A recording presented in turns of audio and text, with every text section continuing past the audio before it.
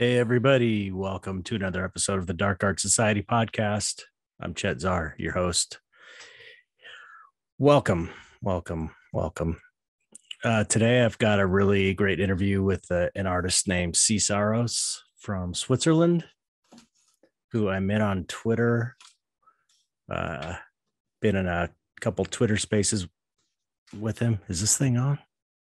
Can't hear it that loud. Okay. Yeah. Never mind. Yeah, cool guy. He's got really cool art. I didn't realize until after the interview that he's in this really amazing band. I mean, we talked about it a little bit, but I didn't realize how big they were in the black metal scene.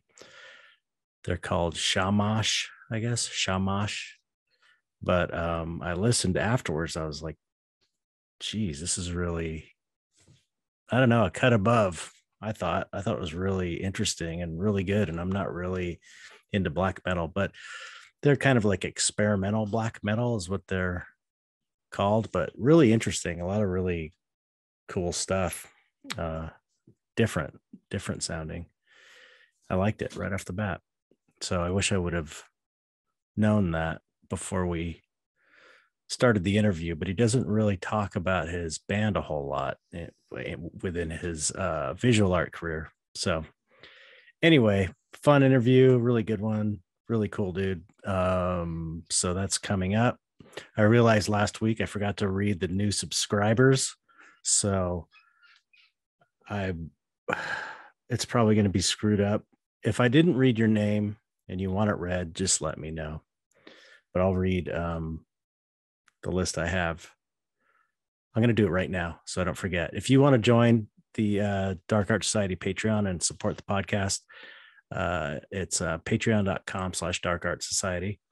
And our new subscribers are Tony Buhagiar. Sorry if I butchered your name, Tony.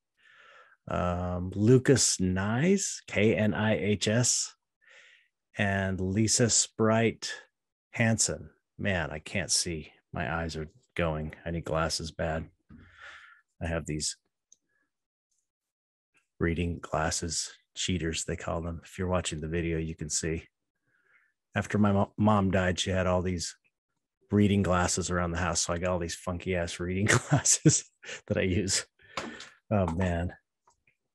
Crazy. Okay, I got that out of the way to make sure I got it. If you join at the $5 and above level, you will get an opportunity to win a free skull from our sponsor, the Skull Shoppe. That's SHOPPE, skullshoppe.com. And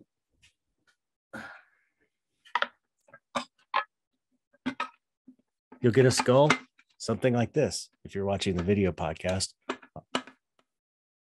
Great skull, right? I use it all the time. I was going to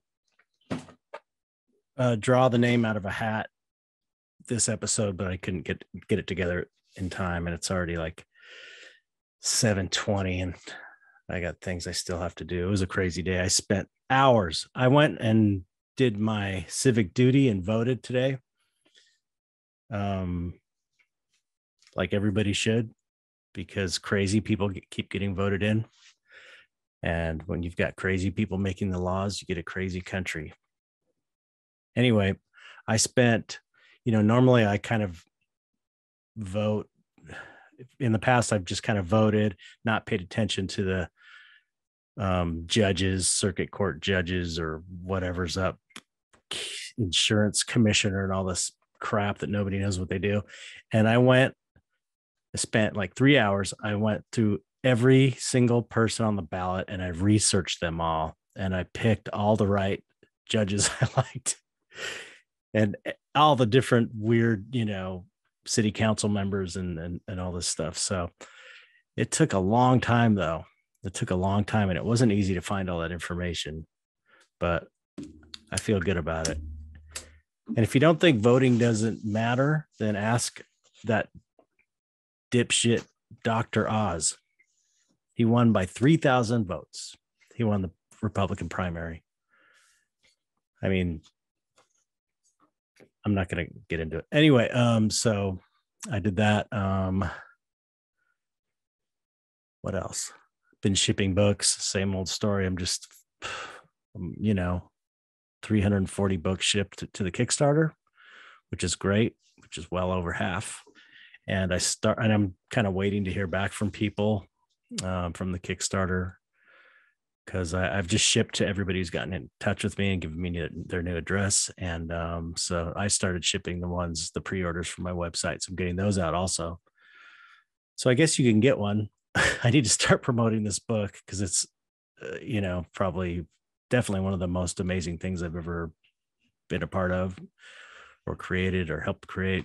And it's available at chetzar.bigcartel.com. But I need to get on some web podcasts.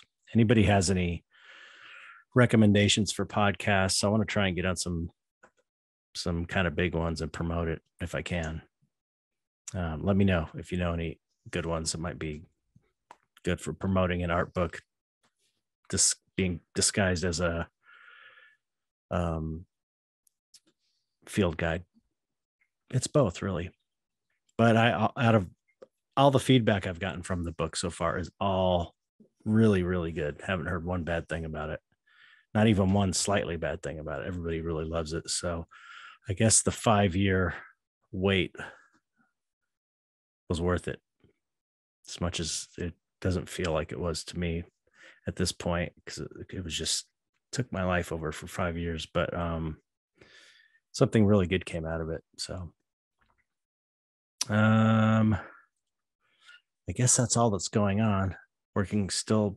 Oh, I got finishing tool posters. Those are taking longer. Everything takes longer. I'm just too optimistic. I always think I can do things faster than I can, and they just take longer. And so I just need to be more realistic with my time frames. But those are almost done. Then I got to get to work on these zombie death bots painting for my show in October. Yeah. I guess that's about it.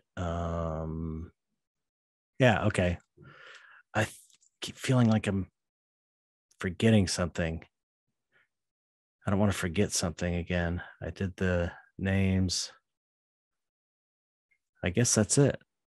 Well, if I forget something, I forget something. It's getting hard to do this podcast every week, I have to say. It's a lot. It's a lot on top of everything I'm already doing. And I love doing it, but I'm wondering if I should go to like twice a month instead of 4 times a month, because it's a lot. It's like a whole day ends up getting, it's like the interview day ends up kind of screwing that whole day up for other work. And then the editing and recording this ends up kind of screwing the second day up. So it's like 2 days a week kind of get messed up.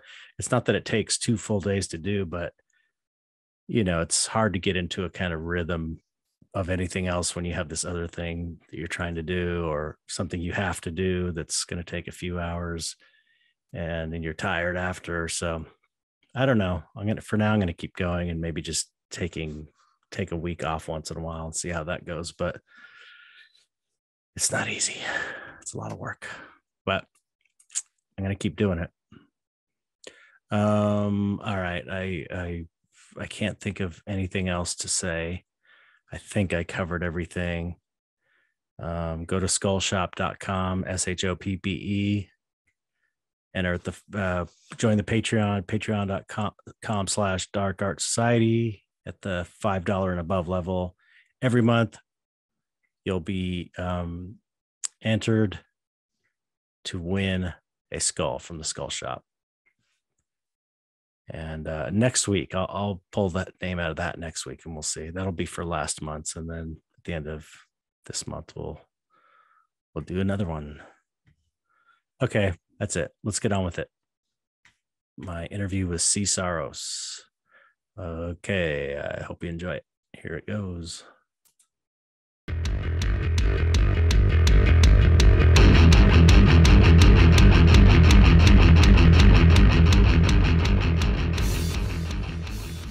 What's up, Chris?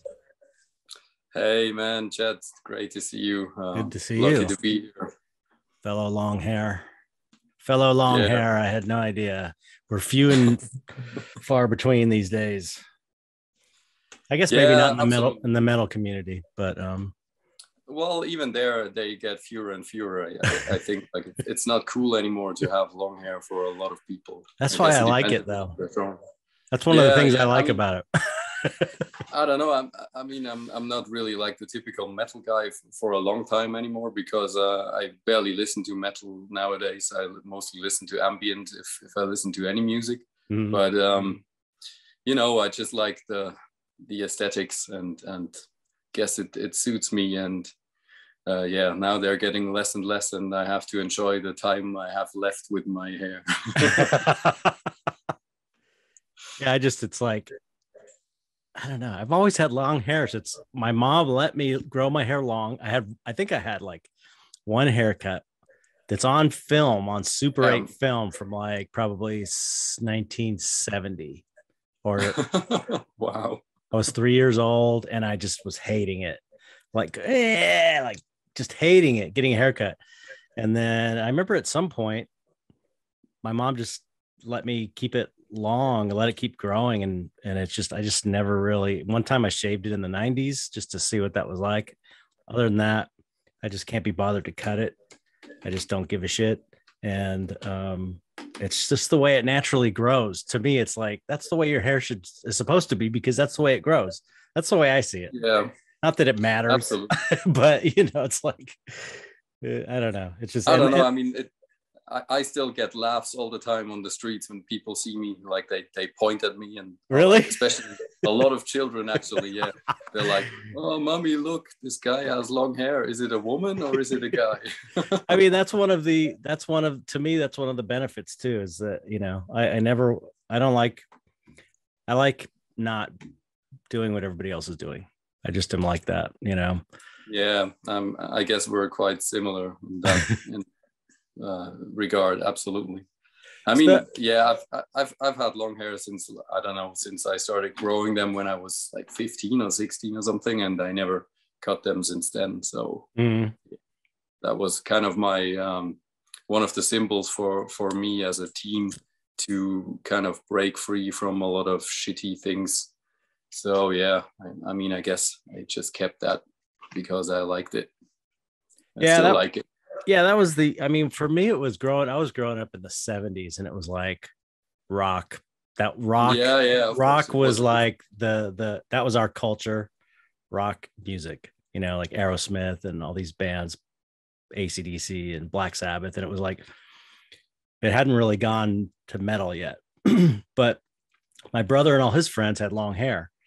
Especially my brother always had long hair. And so at that time, I wanted to, I looked up to my brothers. I think that's maybe why I started wearing my hair long. And then all the bands I liked had long hair. And you just don't even think about it. You just want to be like the things that you're into at the time. You're like 7 years old, 10 years old, listen to Kiss or whatever. And it's like, they have long hair, you have long hair. And then I would get so much shit for it. And growing up too, that really? Yeah, because it was like, still none of most kids' parents wouldn't let their hair grow that long. And people always thought I was like a bad kid because I had long hair. So for me, it was like, I'm just gonna grow it longer then. if you're gonna judge me on that, fuck you. So it was kind of like a way to just sort of say, oh, you're wrong, and I'm gonna have longer hair, so fuck you. And then I guess kind of kept that attitude, maybe. Well, I mean, it's not a bad attitude though, is it? Yeah, no, I don't think so. Not necessarily. So anyway, let's talk about you and your art. So we met on Twitter.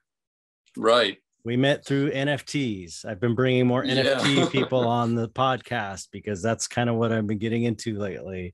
And I'm discovering all these new artists. So I think it's cool to open up the Dark Art Society to a lot of artists that aren't talked about in the regular normal community that I, only knew about until I got onto NFT Twitter.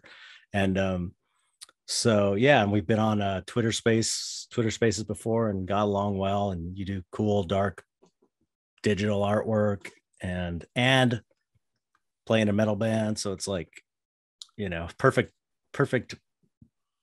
reason to have you on the podcast. So thanks for coming on. Yes, man. It's really an honor. Seriously, like I gotta say, I didn't know you were the guy who did all the tool stuff before I saw it on Twitter, and I think you liked one of my posts or so, and I checked out your profile, and I was like, fucking hell, it's that guy. And I mean, I knew the art, but I really didn't know a lot about like the person behind it, and I started checking out your stuff and like your activities in the NFT space, and I was super impressed. Like, I mean, I told you like 10 times before, it's super cool what you're doing for the space, and that you're like, you know, caring about small time artists like me compared to what yourself, like to your career and stuff. And I think like it's super cool, and more people should do it in your position. And there are some. Appreciate it. Yeah, there are some. I feel like not all of them, of course, but some at least. There are some, but I feel like more of a responsibility to do that in the dark art community, because it's already so niche and small that, you know, we need it more than other people in a way. We need to like support each other because it's such a small community. Even though the more I'm, you know, the more time moves on, the bigger I realize it is. It's just, you know, it just seems, I'm just used to thinking it as this kind of minority art movement, but it's kind of not becoming that in a way. I think it's spreading out. I see a lot of people who see us now as the cool kids, and they want to like change their art to come, like they're thinking, oh, my art's not dark enough, and they want to like come in the scene. And it's like, that's all good, because, you know, I feel like, you know, dark artists are kind of like tattoo people in the way that they've been so judged so often that they tend not to judge people that don't have tattoos as much. You know, they're like more open to just being friends with whoever. You know, right. And so I feel like dark art people are like that too, because we're used to being marginalized. So we're open to having people come in, and totally cool with all types of art. But I mean, as long as there's like a certain honesty behind it, absolutely. That's what I was gonna say. It's like I'd hate to think that someone is changing their style just to fit in. Right. That's like the kind of bad thing about creating a group identity. You know, it's like initially we're doing it so that we can kind of survive and thrive with each other's help, and then it gets to this is like kind of the way things go, you know. So it gets bigger and bigger, and then it becomes more mainstream, and then people want in and they start trying to fit in, and it's like, no, we don't want that.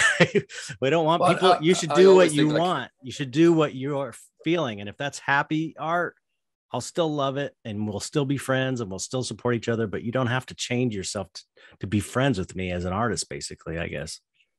Absolutely. And I really got to say, like, I don't know, I've collected stuff on Object before, which was actually not dark at all, just right. Because there was like, you know, I don't even need an explanation for myself. Like you like what you like.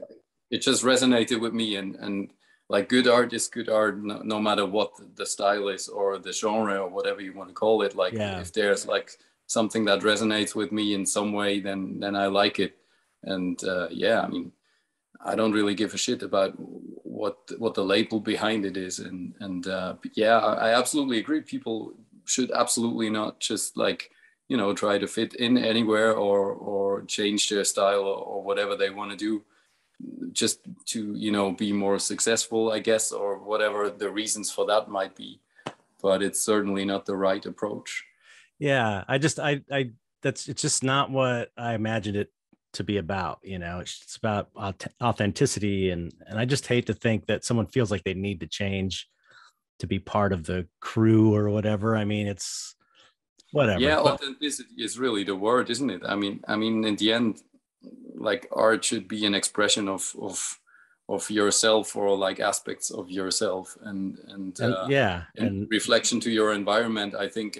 And if it doesn't fulfill that purpose, then there's no point in doing it, because then it's just a shallow activity that you do for the wrong reason, and it's not going to bring anything fulfilling. Yeah, you're not going to add anything to art history or the art world at large. That neither, of course. Yeah, you know, like I think I think that was in this thread that we're in together, in that dark art thread we were talking this morning about, weren't we? Or maybe, I don't know if you were talking about, I was talking about it with somebody about how we were talking about Andy Warhol.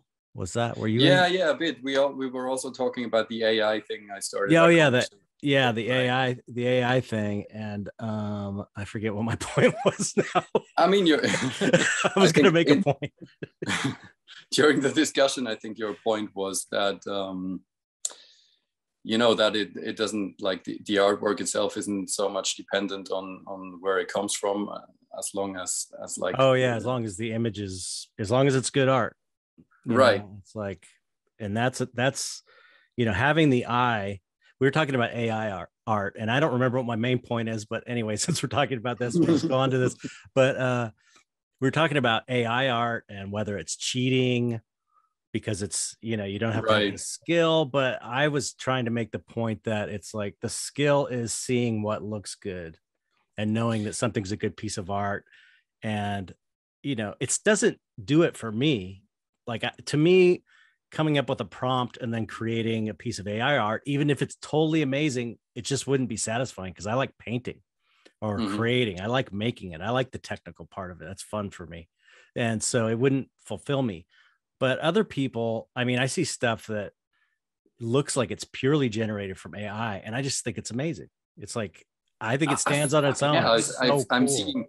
I feel like I'm only seeing that by now on like, I mean, yeah. on Instagram, on Twitter, everywhere. Like, everybody's trying it out. Even the one of my absolute favorite artists in this space. I mean, he didn't really join the space big time, but he had some NFT stuff going on, which is Necro from Oh yeah, Spain. his stuff's amazing. I asked him to be on the podcast. I mean, fucking hell. Actually, and he said his English wasn't good enough. So. Oh yeah, I mean, yeah, right. You told His stuff is so good. Oh my god, so inspiring. Fucking hell, I mean, he's such an original. His style is like just one of a kind. You just know it, one in a million. You just see it right away. And he started doing AI stuff, and fucking hell, I mean, it's mind blowing. And the way he's doing it is really different, or it's cool the way. I mean, it's not. I guess maybe it's you still see that it's his. Yeah, because he's really great, and he's cutting things out and making all these layers and fitting them together to create a composition from all these weird elements he's rendering in AI. It's really fascinating. And I think that's like the right way. I mean, right way in my opinion, I guess, or the most right way you can use that stuff. Right. And my question today was in the chat, actually, because I was planning or. Oh, that was you. Yeah. Okay. Yeah, that was me. Right. That was you.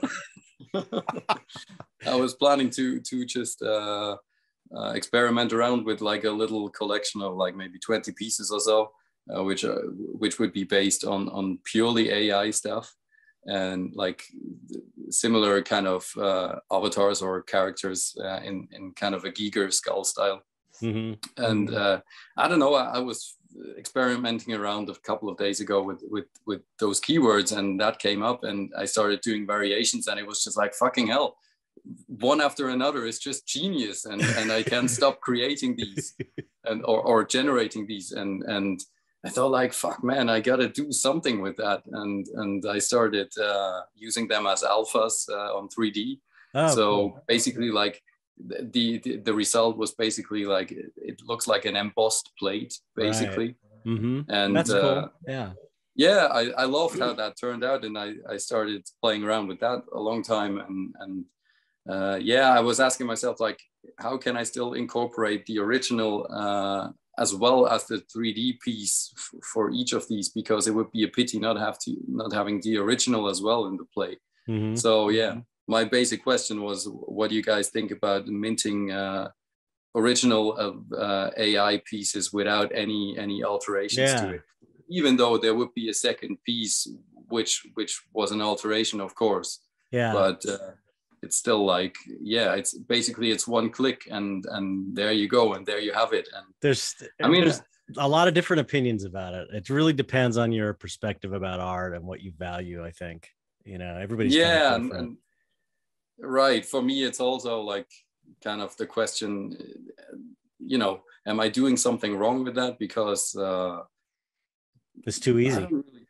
Yeah, it's too easy. It's cheating. Like that's how it feels like. And but what are people gonna think? And I shouldn't think about what people are gonna think, because it just really doesn't matter, or it shouldn't matter.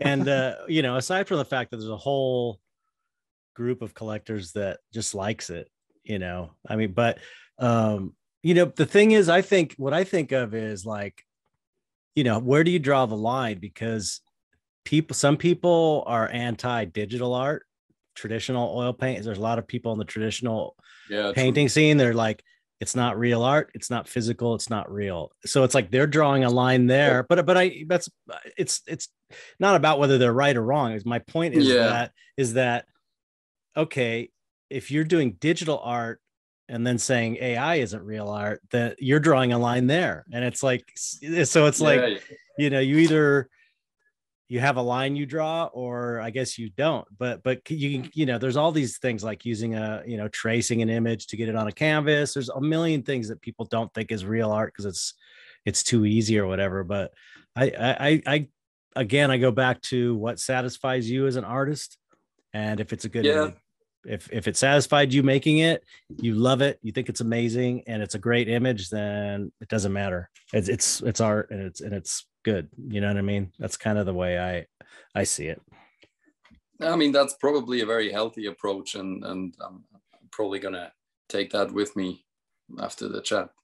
Yeah, I mean, I would just fucking hate not doing anything with these pieces, so I'm probably gonna do it anyway. And exactly what happens. And if some people come up and be like, oh, why are you starting this shit now as well, or whatever, I mean, I don't really need their judgment anyway. So. Yeah, and if it's an issue with a collector, you could always say, well, here's the piece I used with my 3D the way I usually do stuff. Like you're saying, you kind of have both bases covered on it. But I just love that it's just incredible, just the technology itself, but the idea that it's forcing artists to push forward and go further. Because like for me it's like, you know, I made a comment, I think it was last night or yesterday or something, like how inspired I am. I'm not really inspired to do AI art as much as I have thought about like using it just as an idea generator, just to paint, because I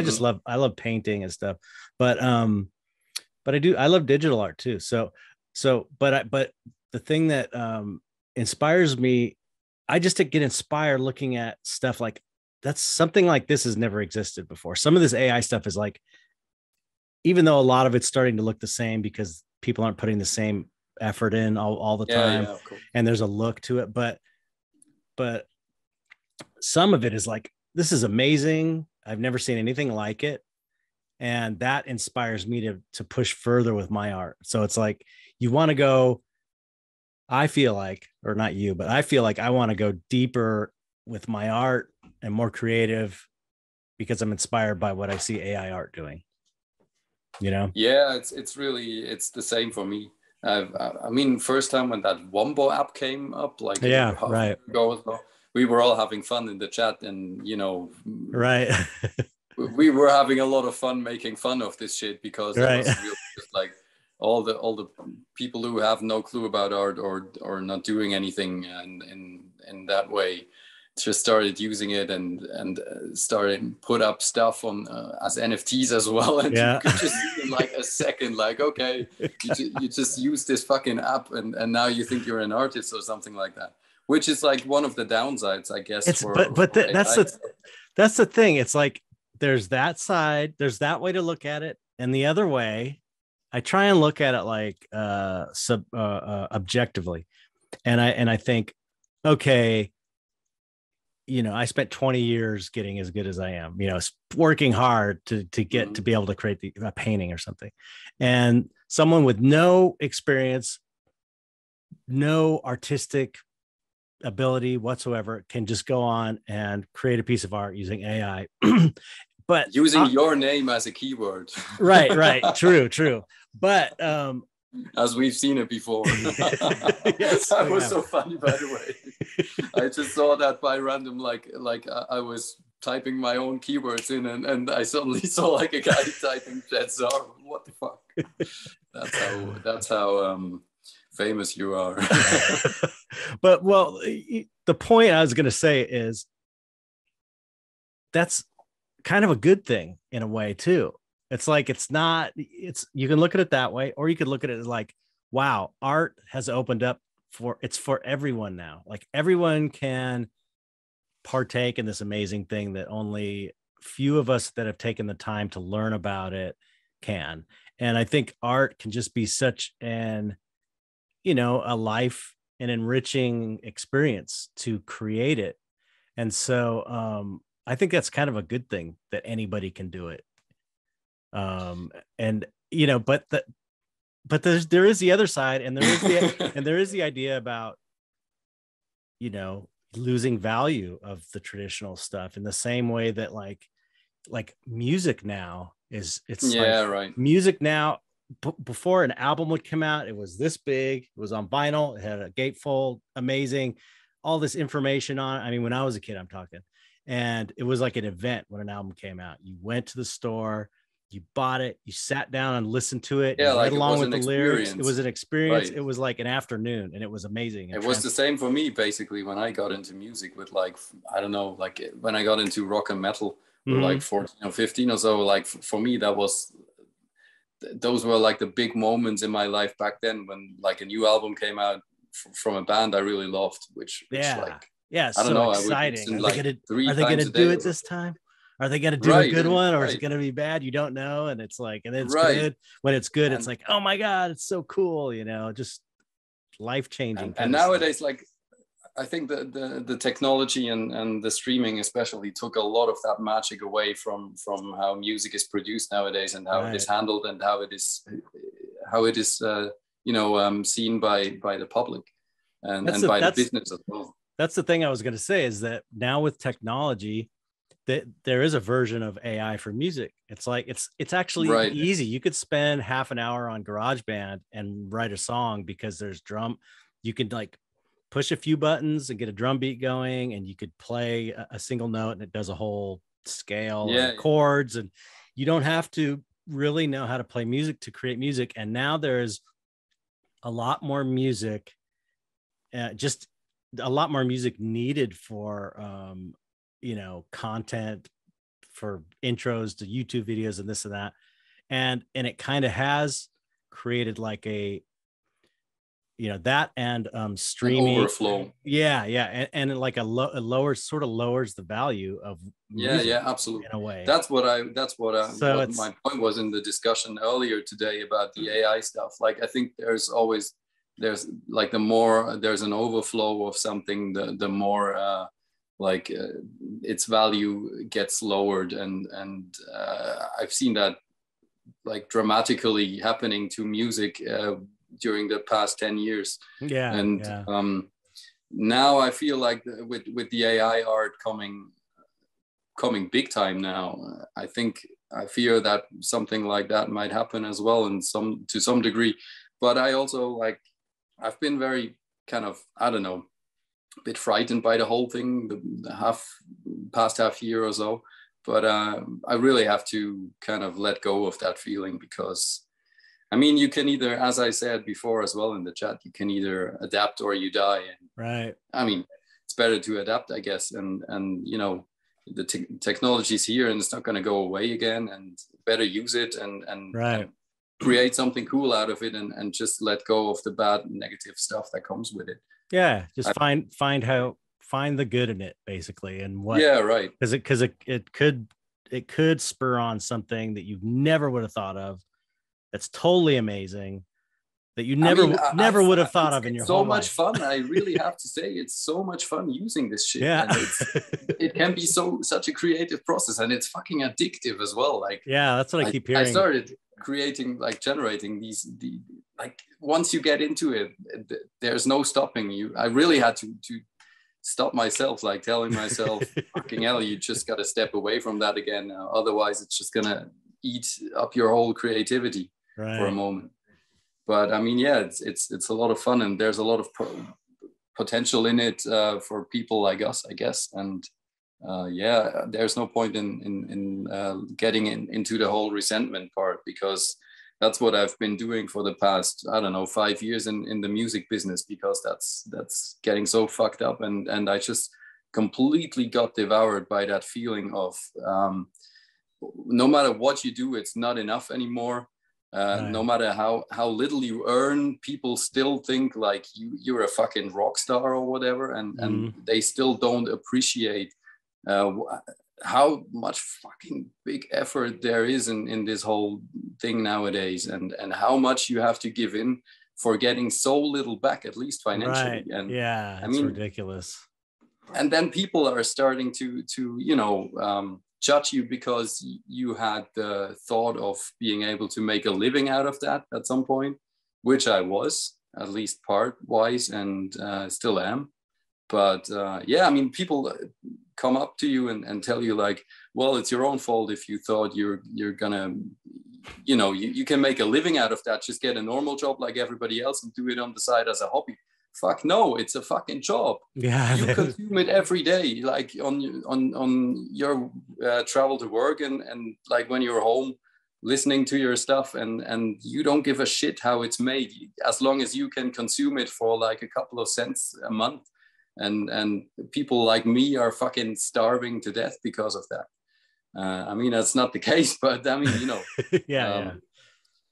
Figuratively speaking, and it's just a pity. And I mean, there's a lot of resentment in that, which I carry around with me every day, and it's just not healthy. I mean, there's nothing you can change at the end of the day, and it's better to just, focus on the positive, I guess. You kind of have to, the things that, it's like again, it's a mixed bag. It's like the old ways of doing things is fucked up, especially, particularly with music, and it's not going to work anymore. So, but there's all these, you can release music so much more easily now. You can get your work out there. True. There's so much. Don't even have to have a label anymore. Yeah, you can make it all by yourself. Yeah, basically. you can make an album with a MacBook or anything, a laptop, and make a whole album with just you. And it's like, that's kind of amazing. And you could get every guitar sound possible. There's plugins for every sound. Yeah. It's crazy. It's absolutely incredible in some way how easy it got.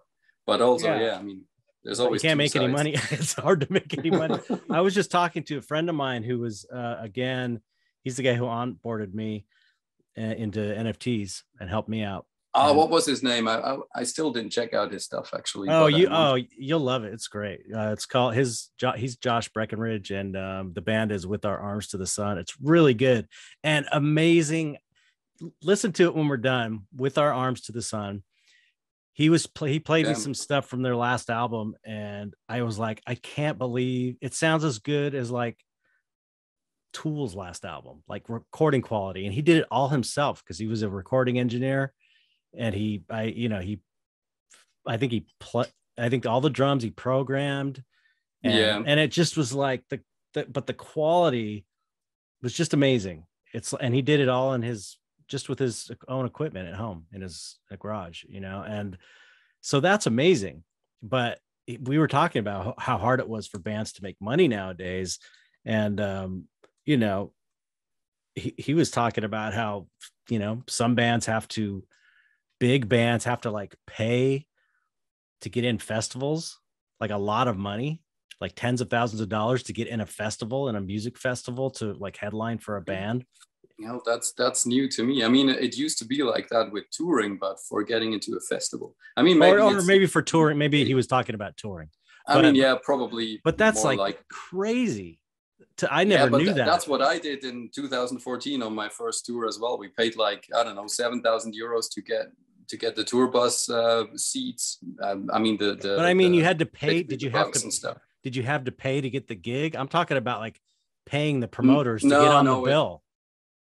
I mean, I guess it depends on how you see it. I mean, what we pay in the end, what we paid was just like our bunks in the tour bus and the driver of the tour bus and everything else. Yeah, that's a way of paying, but to have that and then having to pay, get on a bill is fucked up. Pay to play tours, yeah, and then terrible. You have like 10 small time bands paying their asses off to be on that tour, and they play for half an hour or so, and then like the big bands come and no one gives a shit about the small stuff. Yeah, it's just terrible. I mean, yeah, it's a fucked up business, really. It really is.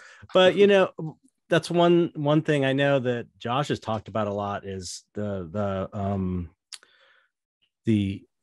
opportunity to monetize used through NFTs, whether it's like, you know, there is this, I know there's a lot of talk about music NFTs somehow making it possible. And I think it seems like it's going to happen at some point. Nobody knows how, it seems like, but at this point you can, if you're also a visual artist, you can create visual art and then you can put your music on it. And that's kind of a way of making the art unique and selling your music in a way too. You know, a weird roundabout way. Absolutely. I'm actually still surprised that, at least to my knowledge, like there's not really much happening still in that regard. Yeah, right. Everyone's talking about it, but no one's really done it yet. And I've seen like some bigger bands getting into it, and like they put out one or so, and it didn't work probably because it wasn't established well enough in like for the people who don't know shit about this stuff. And I guess they just dropped it again. But I've had some plans for one of my bands, which would be a great fit for this kind of stuff, because it's like synthwave. And I love that stuff. Yeah, fucking hell, there's so much to discover in that world as well. But it would be a great fit for the NFT space. But at the end of the day, I just couldn't start another fucking project. I mean, yeah, right. I'm doing so much at the same time. By the way, that's probably also the reason I got confused about the time again. Second time in a row. It's so hard to coordinate. No, actually, it's really easy. You just I'm used to it now because I have to do it a lot because of the podcast, but I still get screwed up. I still get screwed up all the time with it. It's like, especially because you guys use like 1900 hours. I'm like, what the hell is that? Okay, 12, 13, 14, 15, 16. I have to count down that because we don't use that kind of time.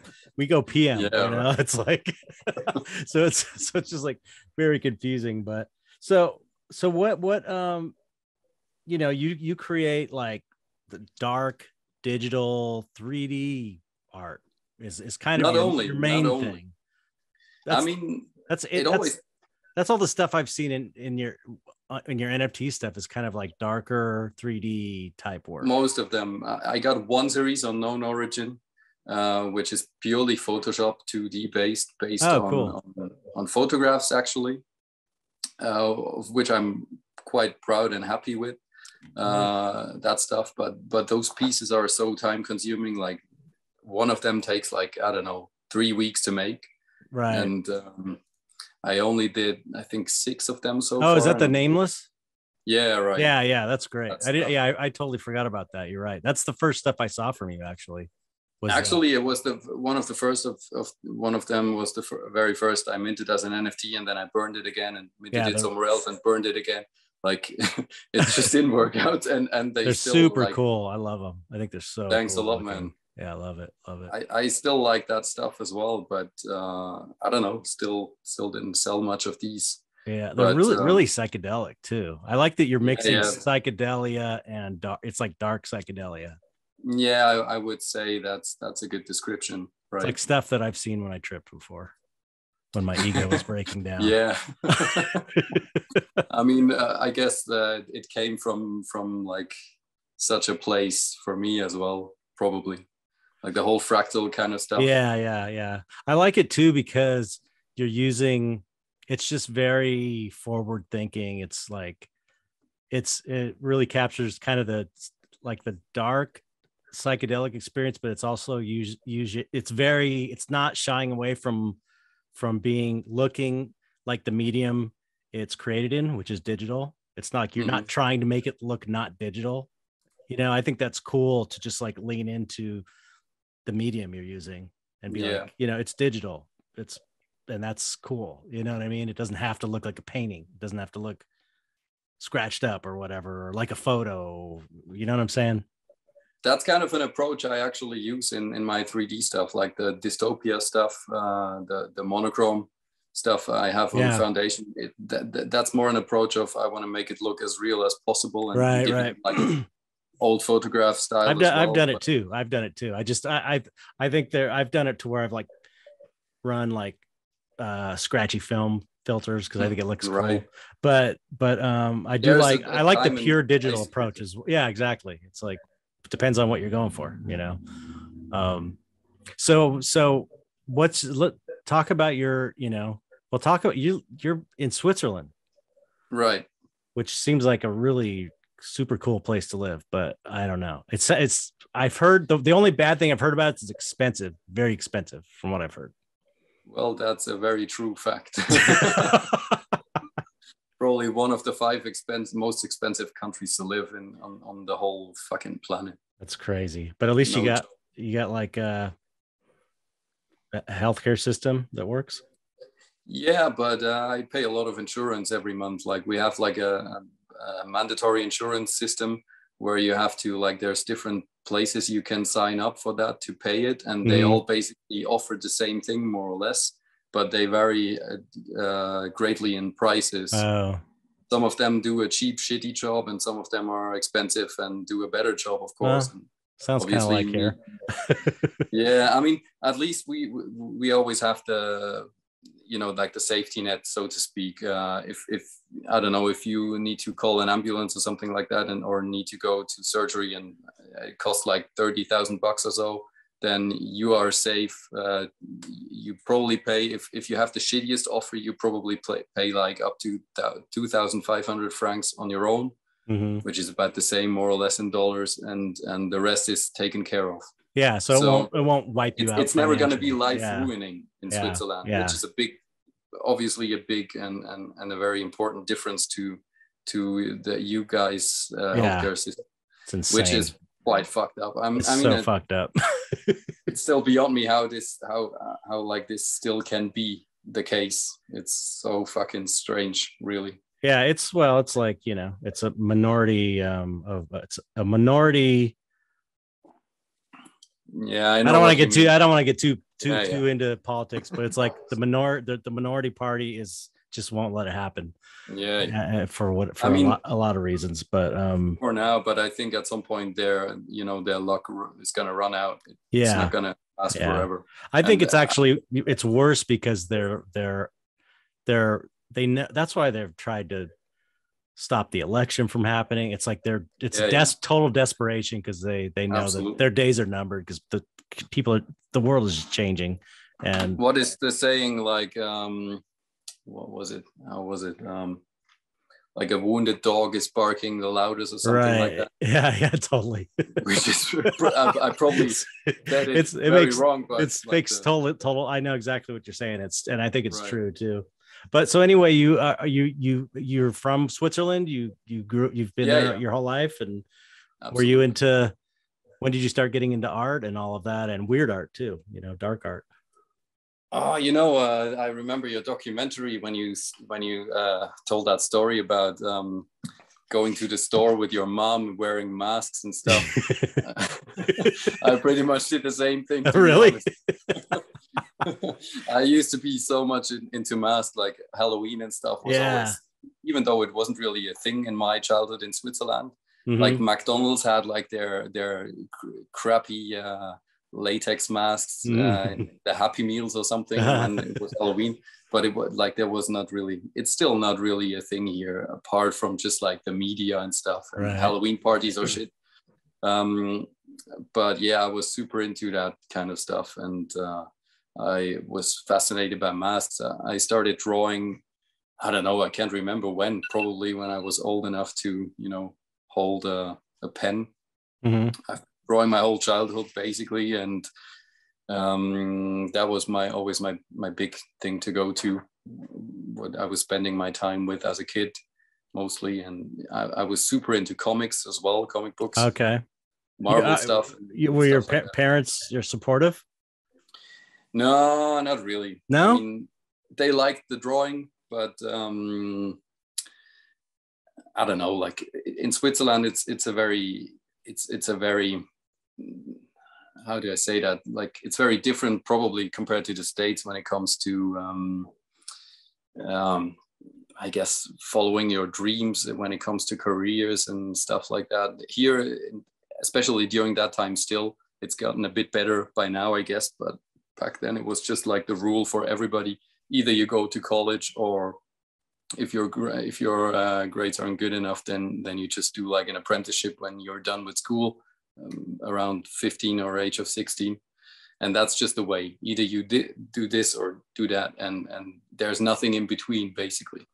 Right. And I mean, yeah, there wasn't many options to pursue this kind of artsy kind of way of making a career or something like that. And my grades weren't good enough for that anyway, like doing it the proper way. Right. And I don't know, I never really had a clue what I wanted to do when it came to like learning a job, and because everything just seemed boring as fuck. Really. But art would, if that was an option, you would have been there, right? That would have been, of course. Yeah. Well, I mean, that's one thing about Switzerland that seems kind of screwed up, is that, and maybe it's different now, but even Giger, who is like the god of us all into this kind of art, was not really respected in Switzerland, not on a great scale like he should have been nowadays. Yeah, he is nowadays, right. I think, more or less. I've been to the museum twice, by the way. Oh, cool. Fucking awesome. I bet. But yeah, you're absolutely right. I think Switzerland is one of the best countries when it comes to what's that saying? Another saying, like the profit in your own country thing. Right. Don't recognize it. Yeah, right. And Switzerland is like probably one of the best when it comes to that, because it's always been like that. And with music as well, I think like there's fucking Celtic Frost, who basically invented black metal style and did a lot for the extreme music scene. Mm-hmm. And in Switzerland, they were really not recognized that very well. And so weird. Yeah, but I don't know where that comes from, really. It's like that's kind of like with the invention of rock music. It's like America had the blues with the real blues guys, the black blues players, and the people in the UK discovered that stuff, and America hadn't. The mainstream of white America didn't discover the blues until the Rolling Stones and bands like that, and Kinks and all these rock bands. The Beatles brought it back to America, like showed Americans like we're basing our music on these blues players that came from your country, and you guys don't even listen to it. It's crazy. It's like a weird self-hatred thing, maybe. I don't know. Might be, I don't know. Like, although, like with Switzerland, I think it's more of a. There is a very conventional way of doing things here, and like there's the normal way, and there's the unaccepted way, and I guess you're the outcast either, or you're the normal guy. Yeah, it's weird. Like, I always think 95% of the people are the normal guys, obviously. Yeah, I think of Switzerland as just this super kind of liberal place, but that's kind of a conservative perspective. No, not at all. I mean, in the area I live, we have more of a left wing power going on here in my area. Probably one of the more progressive areas in Switzerland, but there's a lot of places, like a lot of these, small town farmer kind of rednecky kind of attitude, and they have a lot of power in Switzerland still. So interesting. Yeah, it's interesting. It's like it's the same anywhere. And I know that's what's so weird. It's just like, yeah, people are just, and Switzerland is true. But Switzerland has never been like a widespread country for art, I guess. Right. Even though there's like gems, absolute gems, and also in philosophy, and also in poetry and psychology, of course. But it was always. We even have the fucking guy who basically discovered LSD, haven't we? Oh, that's right. Yeah. I forgot he was Swiss. Yeah. Like he actually came from Basel as well. Funny Amazing. thing, one of my band members, he works in a laboratory, his day job, and one time he actually worked for like a couple of days in the same laboratory, which was used by Hoffman to when he discovered LSD. Oh, how cool. It was a cool story, actually. But yeah, anyway, like apart from those gems, I think, yeah, I mean, saying in Switzerland, saying to people like I'm a musician and an artist, and they basically think like, oh, okay, so you're a guy who doesn't want to work and probably gets money from the government. Wow. It's like art support or whatever. That's so weird. Yeah. Every time I'm looking for apartments to rent, I always have to tell them like I'm a multimedia designer or something like that. Right. You can never ever tell that you're a musician because you're never ever gonna get a place to rent. Well, you do like client work and stuff too, right? You kind of do commercial work, but it's like I do a little bit of everything, to be honest. Yeah, I mean, is that just you support yourself by just kind of doing whatever you have to do within what you do? That sounds like a prostitute. That's what I do, man. That's what every artist I know absolutely does. Absolutely, that's what I'm doing basically. I mean, by now it's gotten a bit better, but I've definitely had 1 or 2 years, especially 1 year where I really had to basically had enough money to pay the rent at the end of the month, and then had no clue how to pay the next rent. Yeah, that's the story of my life. Yeah, well, I guess a lot of artists know it very well. Yeah, and it's not cool, but by now it's gotten a lot better, and I'm very grateful for that. And I just found ways. I guess in that regard, I've grown to become a survivor, I guess, because everything is still better. Like everything you can do on your own is still better, no matter what you do, than working for some asshole you hate. Yeah, and I've done that for like 10 years, and I'm fucking done with that. I'm not gonna return to that ever. Yeah. And so yeah, I've started doing skull carvings and bone art, stuff like that, a couple of years ago. Yeah, I saw that. Those are cool. Yeah, thanks, man. I've stopped a little bit doing that stuff because there wasn't so much requests in the past year, but yeah, I still like doing that. I did one for Bill Ellis actually as a gift, just cool, as a gift to say thank you, because he supported me a couple of times. Oh, really? Yeah, his stuff's awesome. I'm trying to get his attention some way because I want to get him on the podcast, but he doesn't follow me. Really I don't think he knows me at all. So that's a shame. I mean, I would still reach out to him. I mean, by saying he supported me a couple of times, that's probably way too much, like way too overspoken. But when I discovered his stuff and he was making a post about NFTs, and I contacted him and asked him a little bit about the whole stuff, because I had no clue what to do with it. And yeah, he was really kind and that's cool. Answered right away. And he's always doing his those competitions, which are fucking cool, and that's his way of supporting, anybody who's into the space and who's trying to do something. Right. And I think that's great. And yeah, people in his position, I think, should do more to help small time artists as well. And yeah, that was my way of saying thanks for that. That's cool to him. But yeah, maybe I'm gonna do one for you one time as well. I'd love it. I got lots of bones around here. I love bones. We all love bones. So so what, I don't know if this is too so funny. I keep getting notifications, CSaros meeting in 5 minutes, because we started earlier. That was my phone going off earlier too. Was getting ready for that. But so I mean, what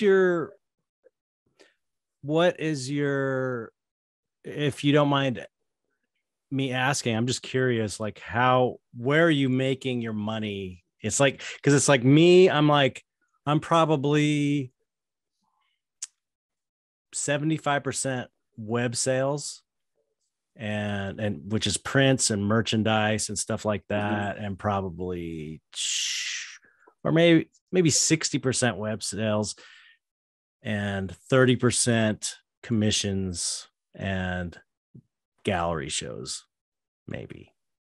So what about the NFTs? And then the NFTs have been, that's only been like for the last 4 months though. That's been, I mean, I'm sort of just like it's getting to 50% or so. Yeah. I mean, I wish it to you. It did really well until I minted this last one, and I haven't really got any action on it because it's like I came in when the market was still kind of hot. So I set this price of 3.15 ETH that the last two sold for, which was a lot. And so now the market's down, but I can't, I feel like I can't. Yeah, I don't feel like lowering my price is a good idea. So I just posted it at that price, and I'll sit on it because I got other ways of making money. So I don't feel like I've fully done it long enough to really count it. To me, it's like extra. It's extra money because it's just so new, and I haven't really factored in everything. It's not something I can count on like the other stuff. It's like I know I can make a certain amount for my website and stuff. So do you have like a percentage of how much you're making where? Because you're making the ends meet, and you've got music, and you've got your NFTs, and you've got your album covers, and you got this bone art. So freelancer, bone stuff, social media management for a band as well. Oh, okay. So there's a lot of stuff, and I've got some shops as well. Really? What do you? It just sounds ridiculous. Like online web stuff? You mean? I mean, for the bands, of course, and also like I got my own CSaros shop with like a couple of shirt designs and stuff like that. But that was quite quiet, more or less. But yeah, I mean, I'd say it's mostly more or less half with band and the design stuff. Okay. It used to be like 75% band, I guess, before COVID started. That's pretty successful.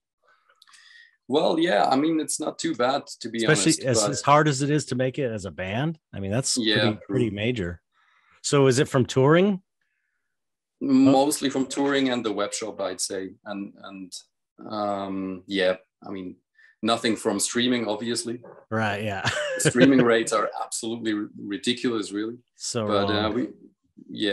We get some good royalties. I mean, I get some good royalties by now as well from the label.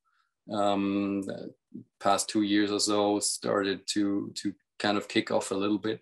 Oh, good. What's the band? What's the band's name? What's the name of the band? That's the big question now. Or you don't want to say it? You don't have to, but it's just. I sent you one of the albums. It's called Shamash.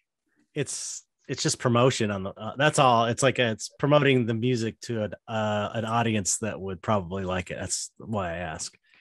Yeah, probably.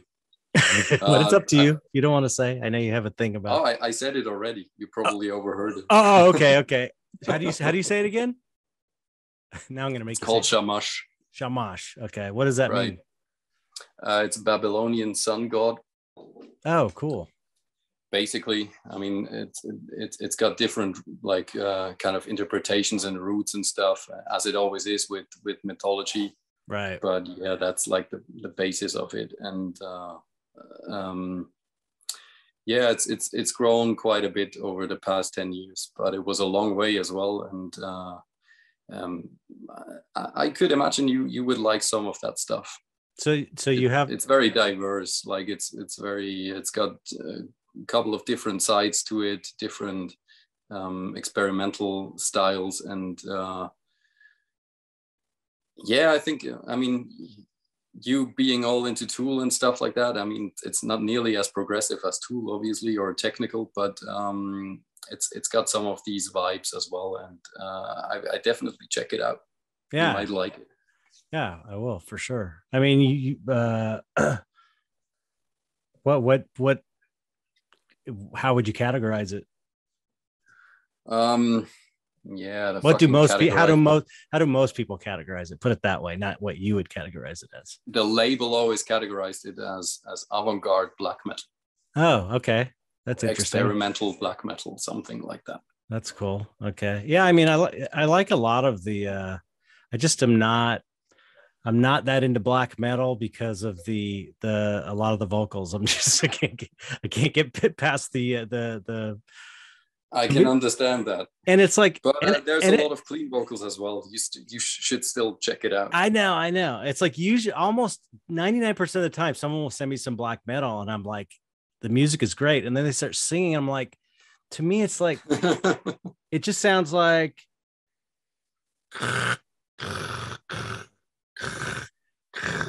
It's like just like in injecting static in, and it's like, I get that it matches the feel. I do understand that. It just seems like a wasted opportunity to me because it's monosyllabic.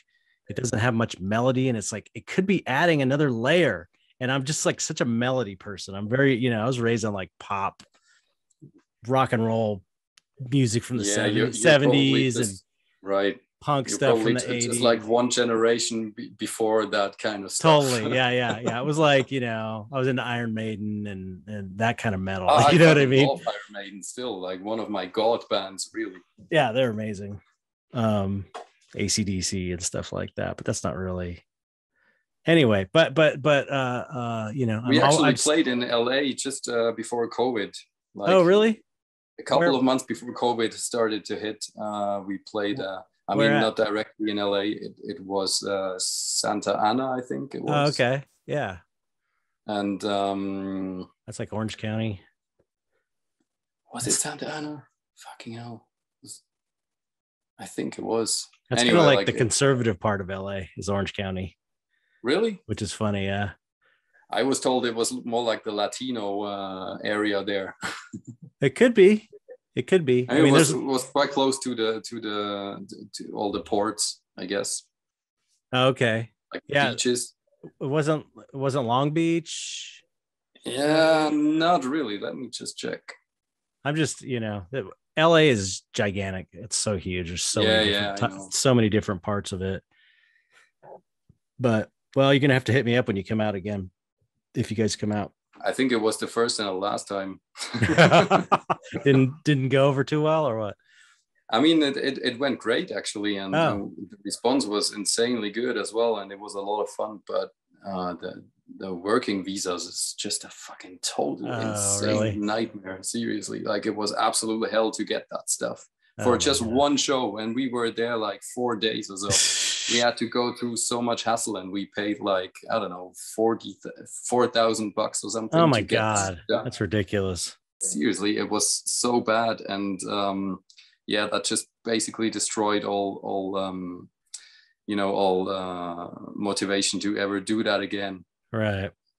And I guess you can always just try to get into the country without the work visa as a tourist. But if they cover it up, then you got a lot of problems. And yeah, and then you'll get kicked out and never be able to come back again or something. Or you don't want to mess with that stuff. No. Wow. So that's an achievement. I mean, my son is a drummer. I don't know if you know, my son's like a drummer, and I saw I saw a post one time we posted with like a video of his band. Yeah, I mean, he's in a bunch. You know how it is. He's in a bunch of bands, and he's touring with the English Beat, that 80s UK band called the Beat, or the English Beat. And what? The English Beat, or they were called the Beat in the UK. They were like, they had a bunch of hit songs. Like I don't know how old you are, but they're popular. I mean, people know their songs. Like, but they're from the 80s. Yeah, they're from the 80s. And he's touring with them. Wow. Yeah. He's the youngest in the band. They're all young. The only guy in the band is the main singer guy, and he's old. Oh, okay. Yeah. So it's all a bunch of young guys at him. But he's, that's how he makes a living. It's like he'll do, when he's not playing on tours and stuff, he'll do like odd jobs, like working at a, cleaning weed. He knows a guy that's got this place where they just like, which is now legal, right? Trimming weed and stuff. But that's his main thing, and it's a really difficult living. It's really difficult, but he's he loves it. He just loves it. He loves playing.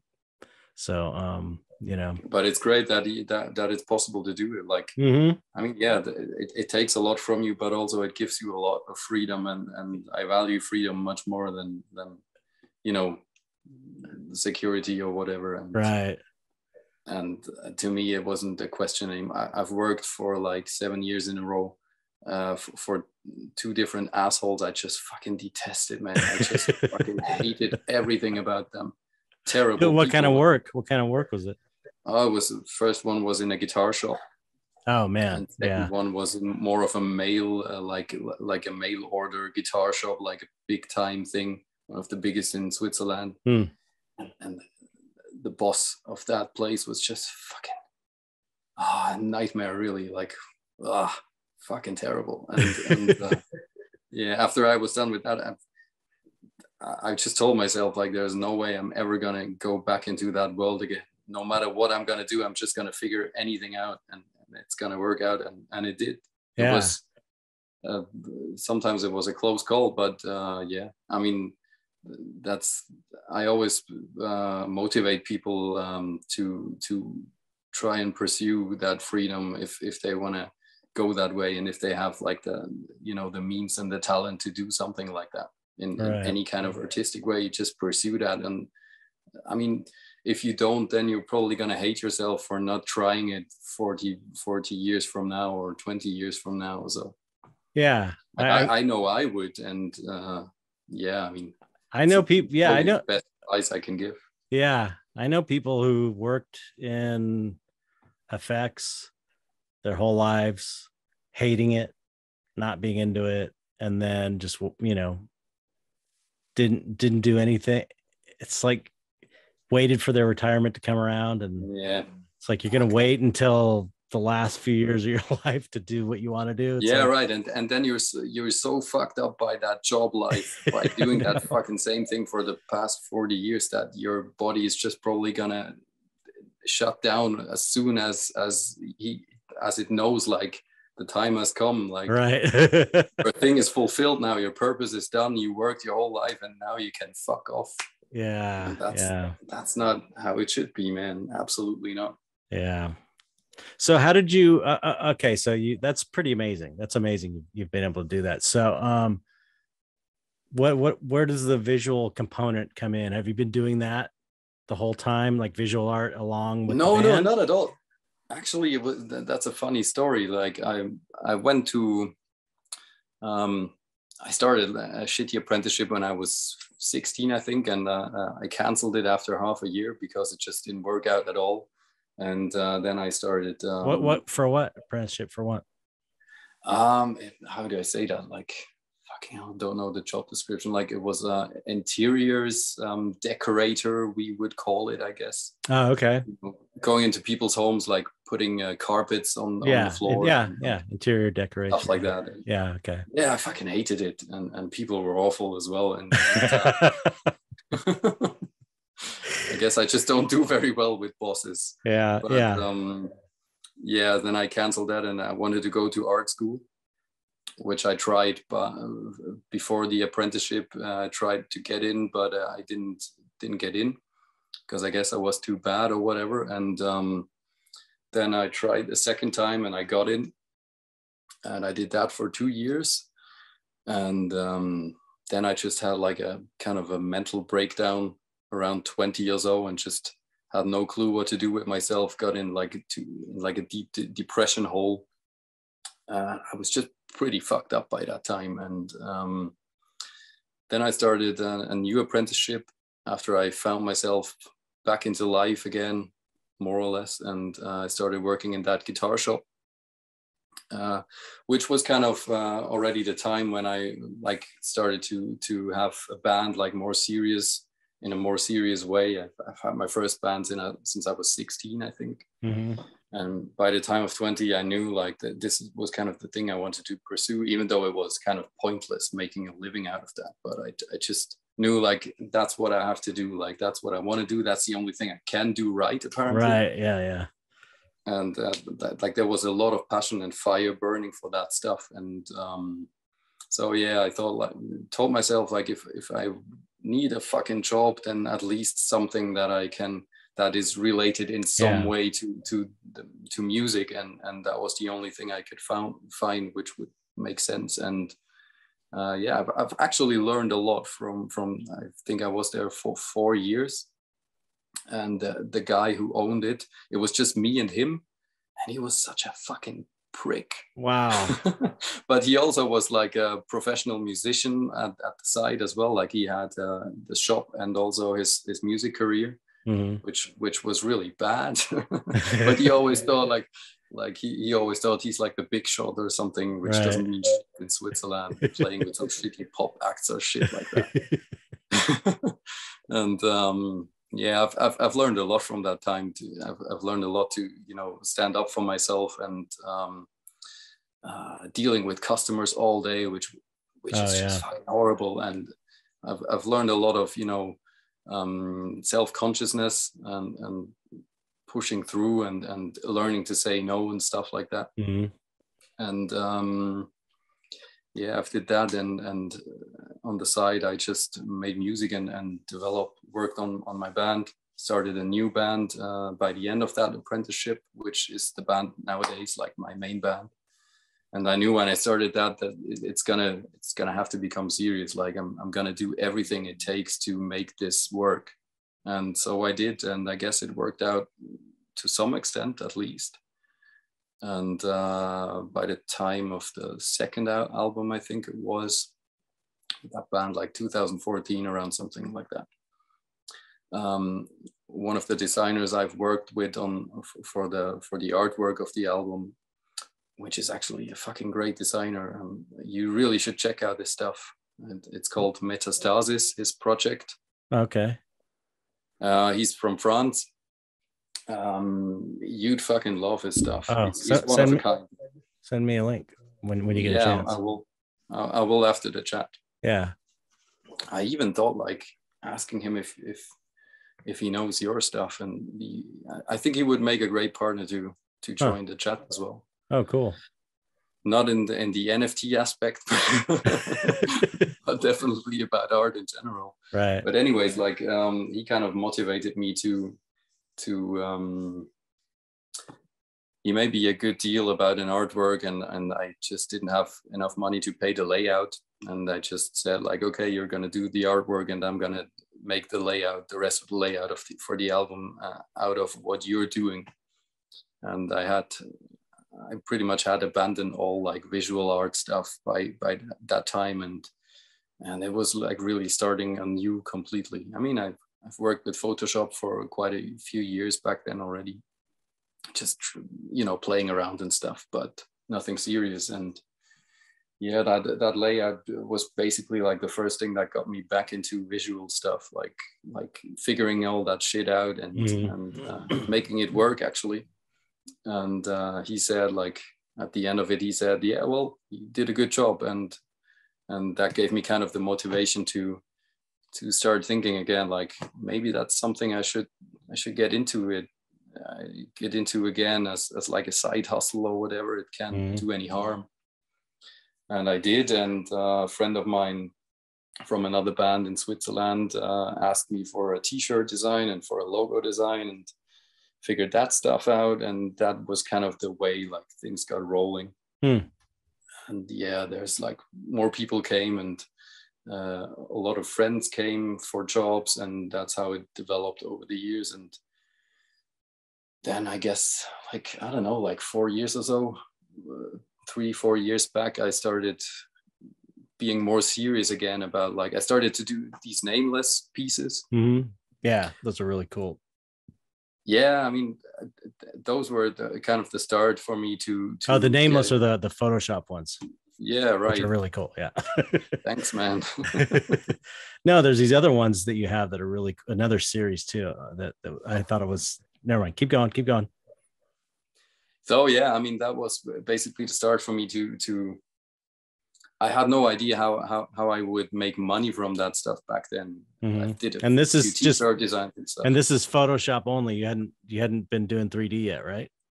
No, I started 3D like roughly 2.5 years ago or so, I think. Oh, wow. Yeah, that was a big journey, man. Yeah. I remember when I was first learning 3D. It was Yeah, you know it. Makes your. I mean, back then it was even worse. I can imagine. Yeah. It's a lot worse, probably. But it's still like just your brain feels like it's going to explode every day when you're learning this stuff. I mean, too much to remember. But lucky enough, there's all those YouTube tutorials by now. Yeah. You can basically find a tutorial on how to open a file in Photoshop or something like that. There's a tutorial for everything. I know, it's amazing. Yeah, and that's how I really learned that stuff. Like out of some whatever mood I thought at some point, sitting at home in front of my desk, like, what is that 3D thing about? Like, I saw these Bill Ellis pieces and stuff, and I thought, like, fucking hell, that shit looks amazing. And this stuff is so cool. I mean, I've been into video games all my life, but I never had any clue how this stuff is made. And so I started getting curious, and I just started following up some basic tutorial on YouTube and what program? Seeing what Blender, because it was free. Oh, okay. So is that what you do most of your stuff on? Yeah, absolutely. That's what I mean. By now, that's what I want to use eventually. It's fucking awesome, man. I mean, it's very complicated and very not user friendly, I would say, especially not beginner friendly. But yeah. On the other hand, like, which 3D program is beginner friendly? I mean, it's like none of them are user friendly. They're all right. Complicated. It's like I only know Lightwave, which is another weird one, obscure one, but it works. It's just they're all complicated. I like that Blender has so many more resources because it's a free program. So there's just tons of videos out there to learn. So, and also it basically it can do anything. Like it can do sculpting, it can do rendering, it can do composition and everything, and video, animation, rigging, all that kind of stuff. Yeah. It's basically an all-in-one, but everything it does very in a very complicated way when other programs are probably much easier to use and like better in results, like ZBrush, for example. Yeah, ZBrush is probably the most user friendly, and even that one for sculpting is insane. And I've gotten into it like a year ago, so a bit. How long were you studying Blender before you felt like you got pretty good at it? Like, how long did it take? I still feel like sometimes I have absolutely no clue about the program.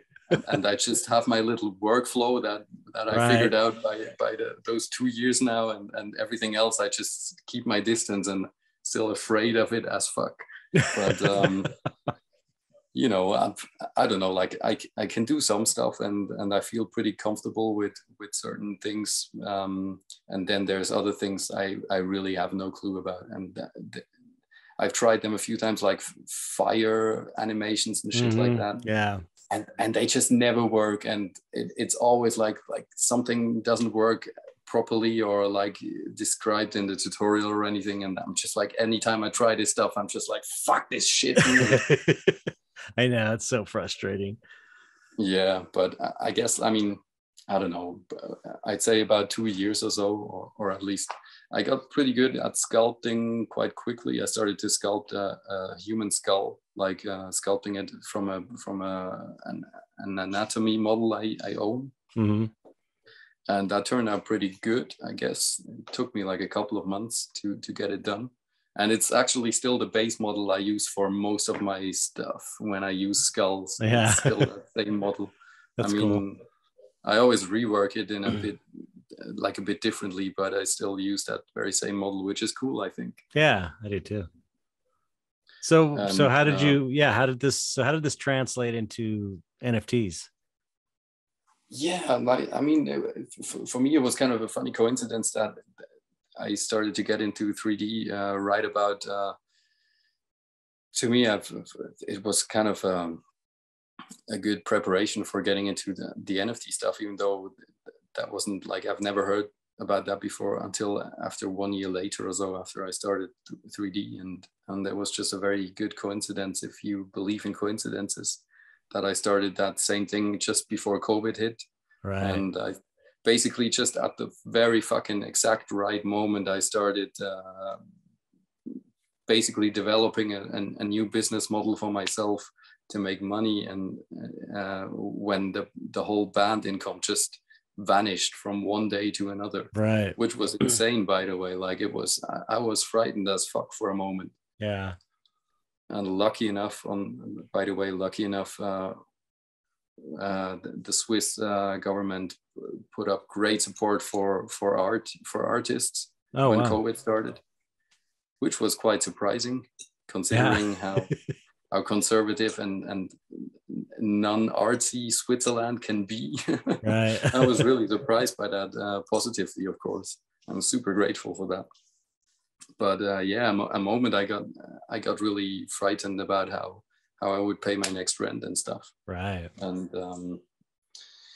then that NFT thing started, and it took me a long time until I got some sales, like a couple of months, when everybody else around me, I felt like, was already getting rich. It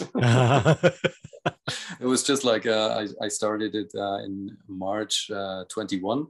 Okay. Which was really just a peak when people could sell like photographs of their, I don't know, toilets for like $2,000 or something like that. I mean, just absolutely bonkers if you think about it. Yeah. Well, that's the thing about one. I'll let you keep going in a second, but that's the thing about AI coming in, and it's like low effort, and you could sell it as an NFT. Some of the stuff people sell as NFTs are like stick figures. So it's like, it's the same kind of low effort, and absolutely, those things sell. So it's like, why not make something that looks like something? At least it looks cool. Anyway, continue.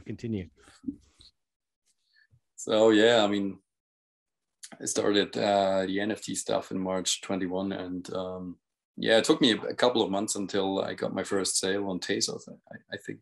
Okay, and you started on Tezos? No, I started on Ethereum, but just started trying a lot of different things, and nothing seemed to work out for a long time. And it was all very random, though. I didn't really know what to do with it, and just, as anybody else, trying to figure shit out.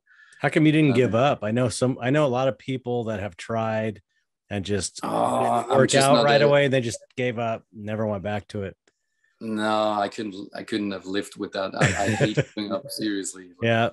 One time I started getting into screen printing, and I bought a lot of fucking seriously expensive equipment around 2016 or so, I think it was. And I wanted to start like a t-shirt business, But it was just impossible to do, really. Like it took me like a couple of months until I started being able to print a couple of shirts, but it was just, I just couldn't do it. It just didn't work out. Yeah.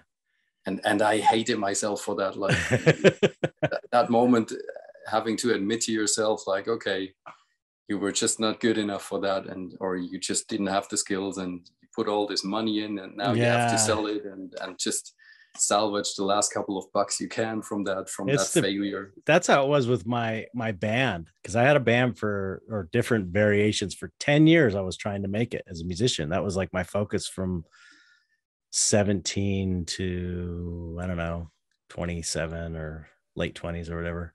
And it was that's a long time, man. I know. And it's like, that must have been a bitter pill as well. Yeah. It was so painful, because I thought that the music, it went through like a lot of changes and stuff, but I still think the music's really good. And had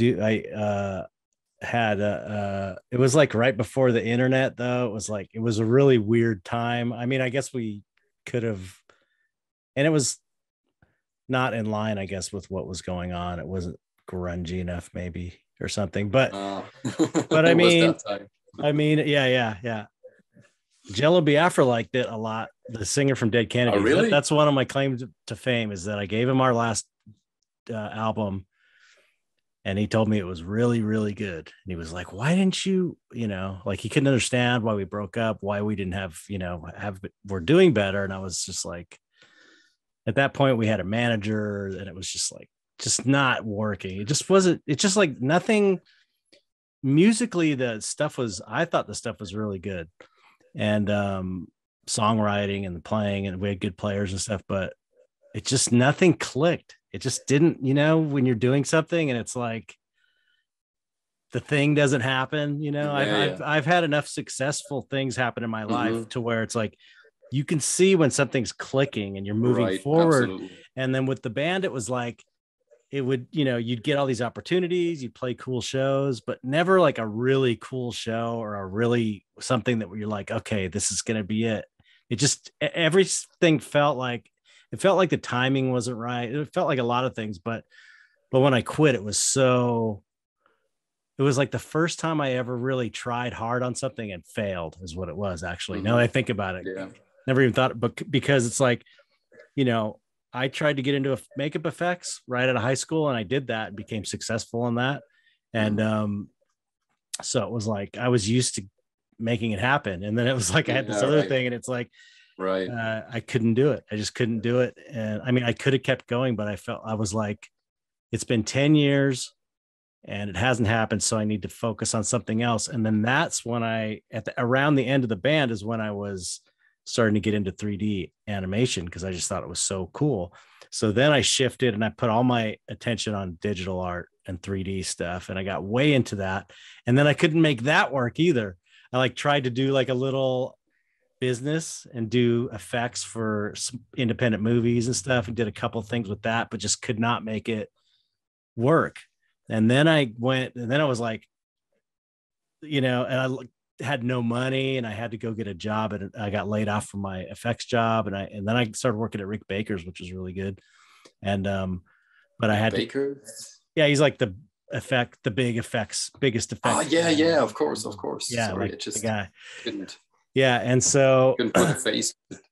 I had to go in like at a lower level than my abilities though, because I was new. So I like just got in because they needed a painter, and just painting base colors, just really basic stuff. But I eventually worked my way into the sculpting department and then became like, one of the cool guys or whatever. But all that time I was trying to make the digital thing happen, and I couldn't do that either. And then I was just like, fuck all this shit. Yeah, it's demotivating. What do I really want to do?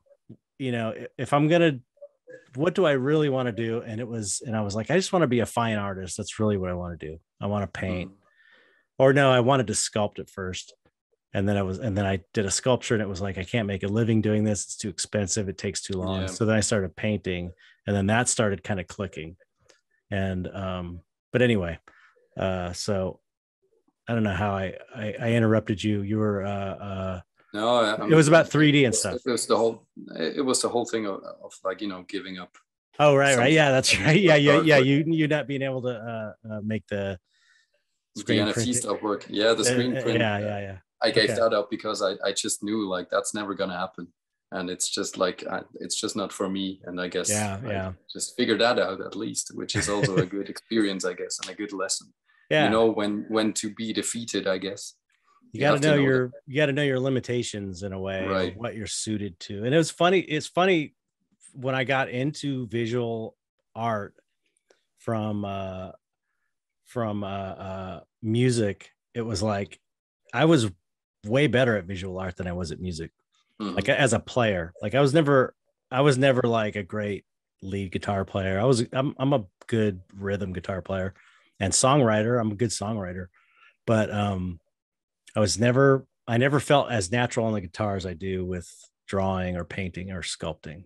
And it was just funny coming out of that. I'm like, how did I get so sidetracked from what I really am supposed to be doing? And it's like, because I love music so much. When you love something and you're a creative person, you want to do the thing that you love. Yeah, I know that feeling is extremely well. Like, there's nothing I see which I didn't know before. And when there is like that moment of I want to be able to do that, that and that too. Yeah. Oh, that's cool as well. Right. And I mean, by now I'm doing so much different stuff, and sometimes I say to myself, like, it's gotten ridiculous, really. You have to stop starting new stuff. And I don't know, like, I guess that's just who I am by now. And that's why I've written into my Twitter bio, like, jack of many trades. Yeah, because right. I've accepted by now that I just can't be that one thing, that person that just focuses on perfection of one thing. Right. And I have a lot of respect for people who actually can do that. Like, Bill Ellis, for example, or Necro. These people are great examples for, like, you know, taking one thing out of like thousands of things which you could make with the skills you have, but you decide to take that one little thing and drive it to perfection, which is great. And I really, I have a lot of respect for that. But to me, it's just like, if I do the same thing like over and over and over and over again, at some point I'm just, I don't know, I don't feel it anymore, and I need to step back from it and do something else. Right. And by now my days are usually like, I wake up in the morning and sit on my computer, and I think like, okay, I don't even think about it. I just open some project and start working on it. And the next day it might be a song, or it might be like a different project or so. It's just like, you know, I just do whatever the instinct tells me to do, and I guess I just have to be fine with that, and live with the fact that I don't have like that one specific style in art. I guess that's all right. Well, yeah. But also, you know, you're pretty young, right? I mean, you seem pretty young. I feel like a lot older than I actually am. But just to be curious, how old do you think I am? That's a good question. Let's see. I don't know. Late 20s, 30, early 30s, maybe. Yeah, I wish. No, it's getting to 35 in January. Actually, oh, okay. So you're getting to that point there, because what I noticed was, I guess my point was, there was a point, like the point where I focused on the fine art, the painting, was like, I had to make, and that was 33. That was when I was turned 33 is when I decided I was going to start painting. And that's also quite like a late point to totally start a completely new business, which you are dependent on, like with your rent and everything and your family. Yeah, it was crazy. I mean, I did 7 years.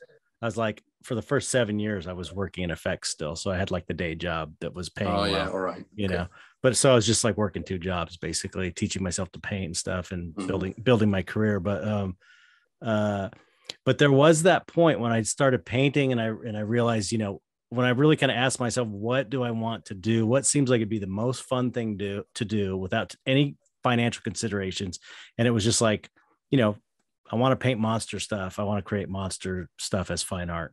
And so maybe it's because the age or whatever, but I remember saying, okay, I really need to like drop the digital stuff, drop, you know, the music stuff, drop everything else, and just focus on this one thing, because again, I was kind of doing a similar thing, because I have all these varied interests. I get really interested in different things. Yeah, I've noticed before. Yeah. So I really was like, it was something I had to decide to do, you know, and I felt like with monster stuff, I wouldn't get bored with it, because it seems like the most fun thing to do that I can think of. So I think I can keep doing this and do variations of it to keep myself satisfied. Yeah, I mean, your work never looks boring or bored to me. Absolutely. Yeah, it's complete opposite.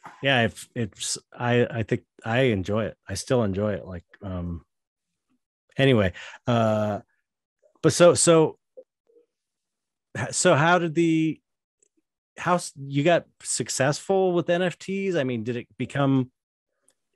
how did it go? I mean, I've had a moment last year when it really took off for just a moment, just like that little glimpse, which gave me like that hope that stuff is not going to be as shitty anymore financially.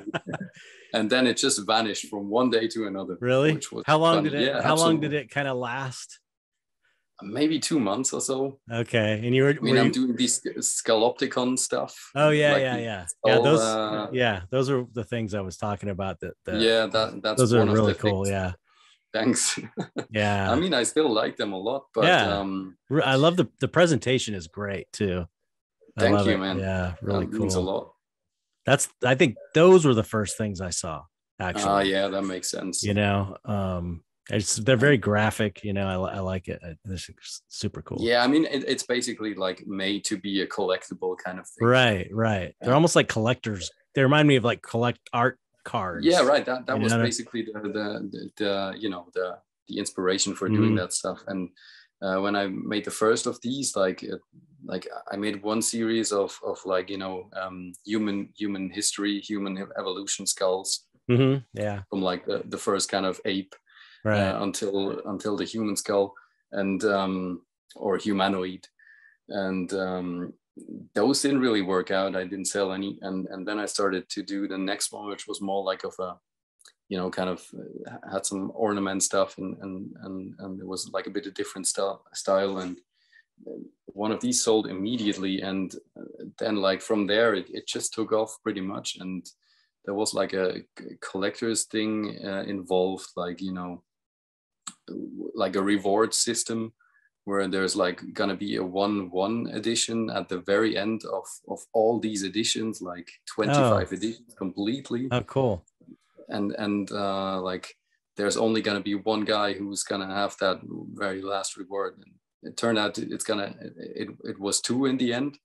I decided to reward both people who actually collected all of them. That's cool. One of them actually was Damn Engine, which was on your podcast before. Oh, cool. Yeah, he's a great guy. Yeah, super cool guy. Yeah, absolutely. I love his stuff as well. Yeah, he's awesome.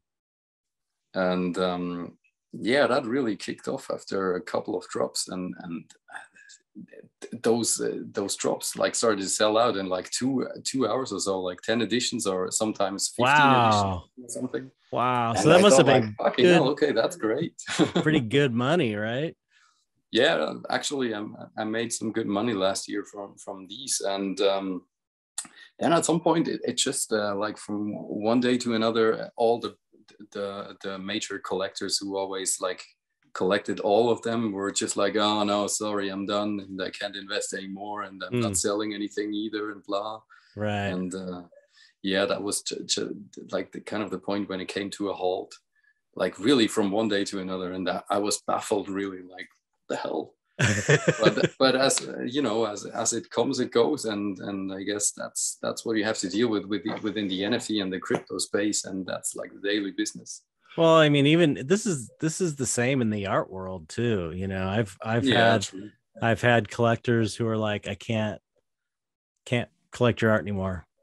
Like they just, you know, it's like I have, you know, there's a point where, especially with physical art, it's like there's a point where you can't keep collecting because you have too much, you know. So I have had, you know, collectors that gave me like 2 or 3 years. They would collect my work consistently, and then they're just gone, you know.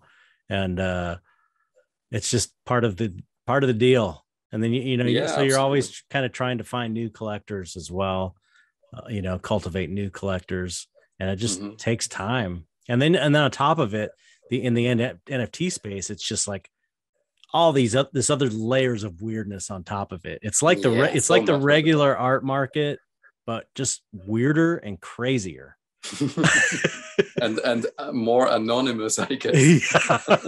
That's much freaking strange people behind those pseudonyms on Twitter, where you sometimes think like, who the fuck is this guy? Right.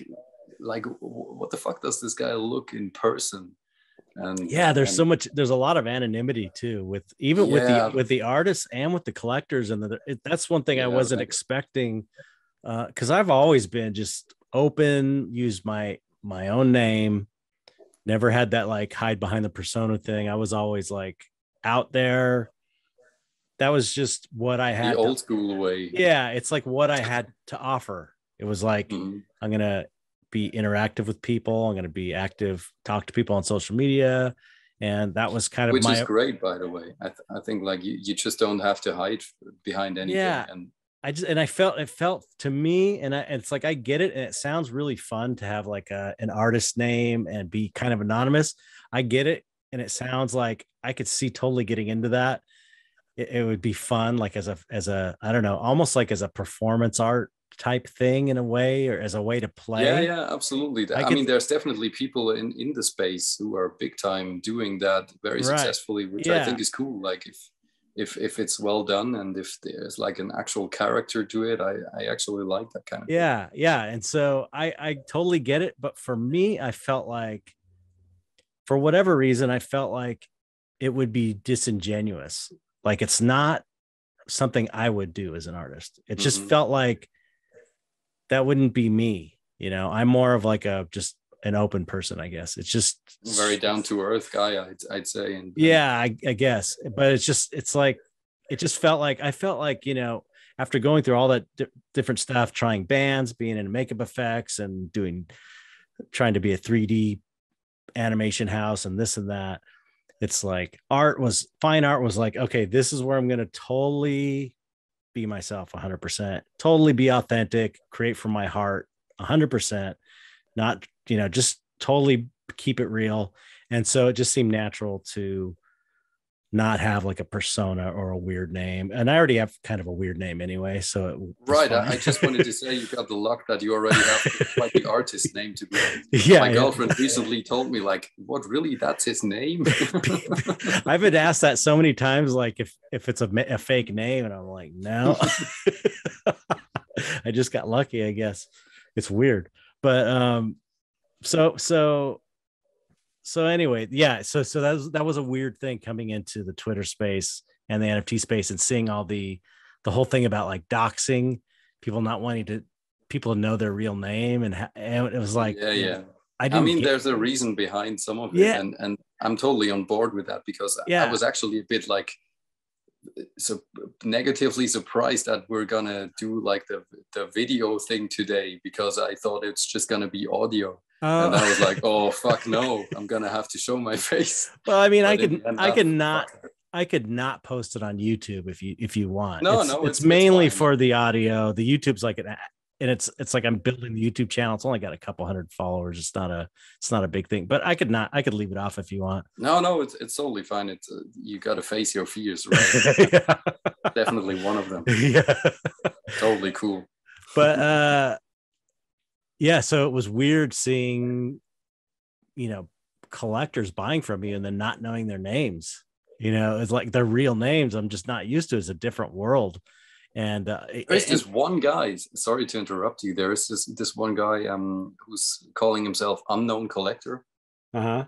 He's a big name by now, and awesome guy, by the way. And he was the one that collected my first stuff on Foundation, and he chose that name to be, I mean, yeah, the name is Program.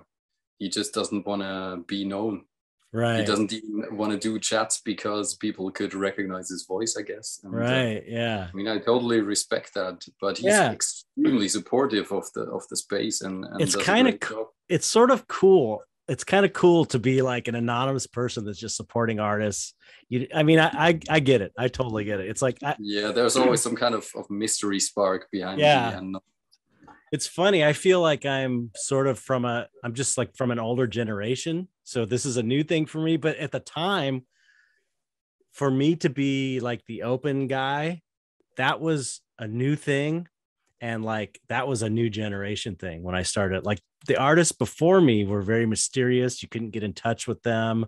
It was like, I'm talking about like, you know, 70s, 80s, 60s even. It was like the artist was like kind of kept by the gallery and kept from direct connection with the fans. So to be online and to be connected with your collectors was like, and to be open and talking to people was like kind of the new thing. And like on a more of like a cutting edge way for a fine artist to be.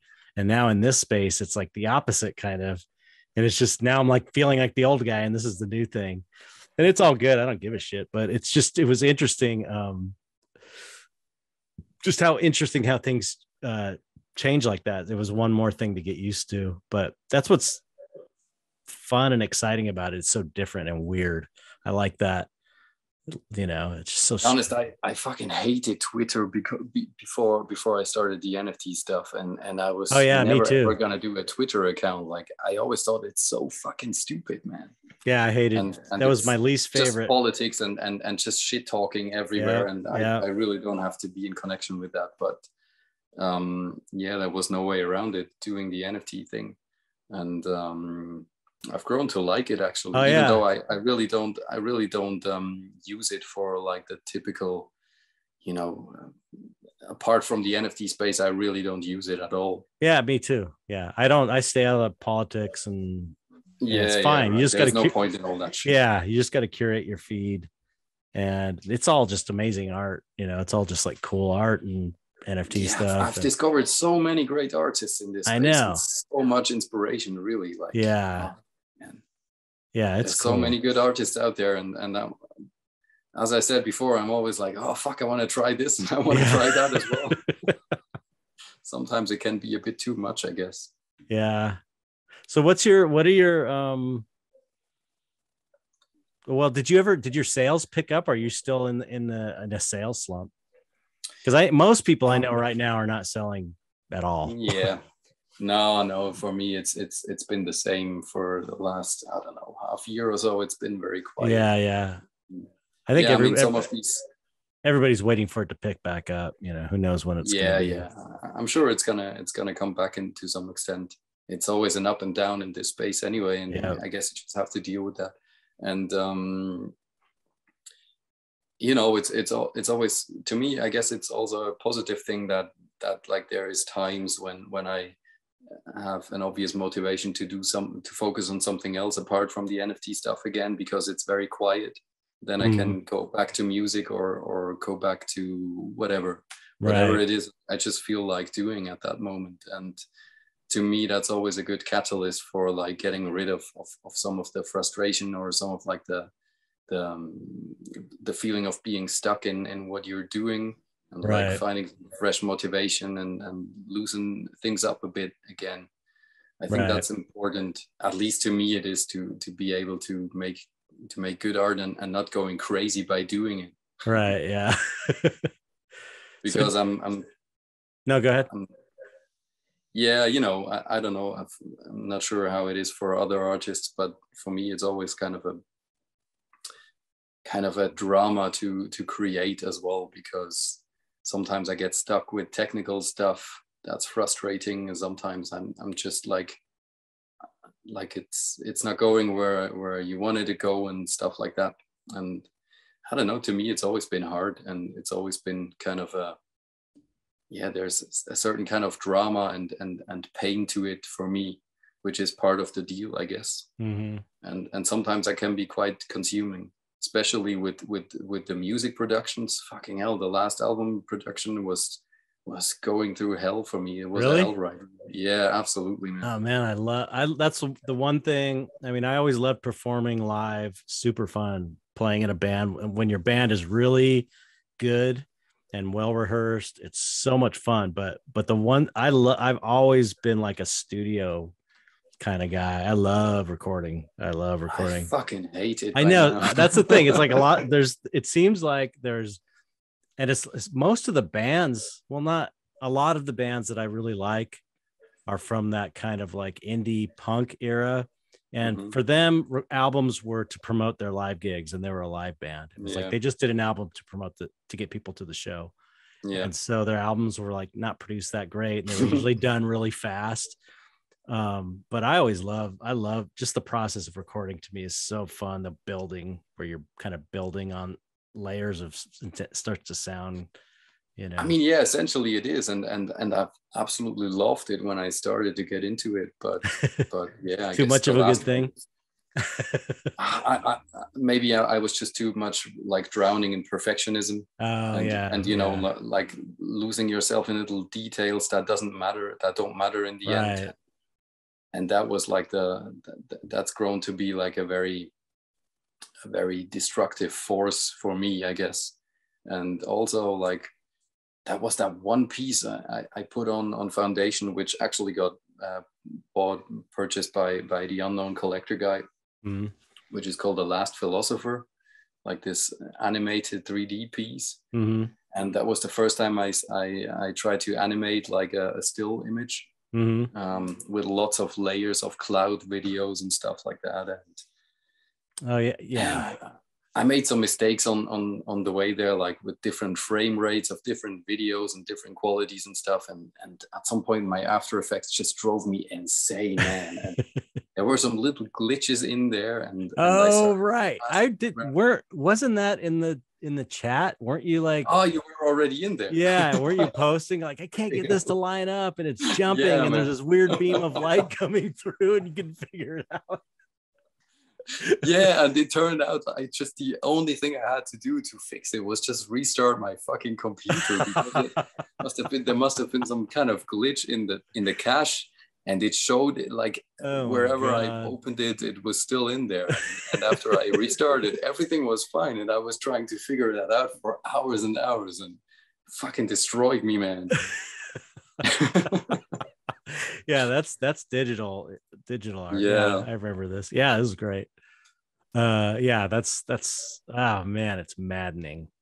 It's maddening. Yeah, stuff like that can be so fucking frustrating, especially if you put like a week of work into it. Oh yeah, and that very last little bit, you just can't get it to work. You can't get it to work. It's so close. But man, when you do, and you just want to be done with this fucking thing. And then, but when you do get it, it's like, it feels so good to finally get it done. Yeah, like, yeah, absolutely. Every time I've done one of my animations now, and I finally get the audio synced up and everything is looping perfectly, and there's not a glitch. Yeah, it's like, because I was having trouble with frame rates and stuff too, because it's like, everything defaults to 2997. And I was just like, I was relearning After Effects after 20 years, so it was like, I was having trouble with glitches and stuff, and I finally kind of figured it out. But so is that what you're doing your comps in, or you're layering in After Effects? By now, mostly, yeah. I've started doing video stuff in Premiere Pro actually a couple of years ago. That's what I use. Yeah, I use Premiere and After Effects. Yeah, I actually prefer After Effects by now, and it got a long time. It took me a long time to get into it, but it's a great program. But also, it's that fucking Adobe Cloud. I mean, it causes so much trouble all the time. I think. I know they keep changing it, man. It's like once a month they have all the time, man. The program looks completely different. Yeah, and like there's suddenly it does different stuff with different commands and shit, and you want to get back to normal, and then you have to Google that shit, and it's I know. Annoying and unnecessary sometimes. Nobody's happy with it. I never hear anybody talk about how happy they are that the program's always getting updated. Yeah, same. I guess I don't know. Sometimes I tell myself that's just my inability and my unknowledge of the program. But then I read stuff from pros that just say the same thing. Yeah. And it's just a bug. It just doesn't work, and that's just the end of it. And right. Nothing you can do. It's just like having to find workarounds all the time, which is fucking annoying. but yeah, for animation, for still animation and stuff like that, it can be really great. And that last piece I did, like the Statue of Liberty piece. Yeah, that's super cool. Yeah, I actually love that piece, and it turned out exactly the way I wanted it to, without big trouble this time, and I was really happy. Oh, that's good. Yeah, I learned a lot from that other piece. So, do you have any? I know your girlfriend probably needs to go to sleep. We're up at about 2 hours right now. Do you have any? She already is in bed anyway. Okay. Well, do you have any? I don't know. Do you have future plans for your artwork or the NFT space or your band, or what do you got kind of coming up in your future? Good question. Do you have big goals or anything, or are you just kind of going with it? I think that the time for big goals has passed for me. Like I've reached some of the goals I've set for myself with the band and with the music, and of some of those goals I've grown really tired, to be honest, like over the years. And I don't know, my goal is just finding as much peace as I can in everything I do, and like in my living situation, I'm very very sensitive towards noise by now, and I always try to like find a better apartment, or like trying to find a house finally, which is affordable. You know, that you don't have the neighbors' noise and all that shit. Right. I fucking hate that. But yeah, I mean, that's my goal by now. Like everything I do, trying to find as much peace as I can, and as much freedom and what's the word, independency to like, you know, independence to be able to do what you want without being restricted by all those many things that society wants to put on you. Right. Well, and getting back into music again, like live shows, which is happening actually, which is cool. How are you starting to play again? Yeah, we've played a couple of shows since this year again, which were great, really, like good experiences. And oh, cool. Next year we're flying to Iceland to play a show, which is great. Oh wow, that's cool.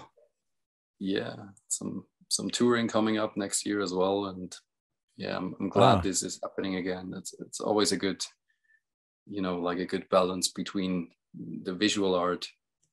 Right. Yeah. It's cool that you got both.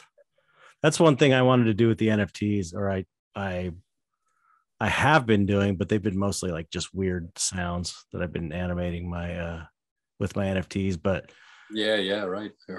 The goal would be to, you know, create my own music and then use that for my NFTs, make, you know, for an animated thing. That would be really fun.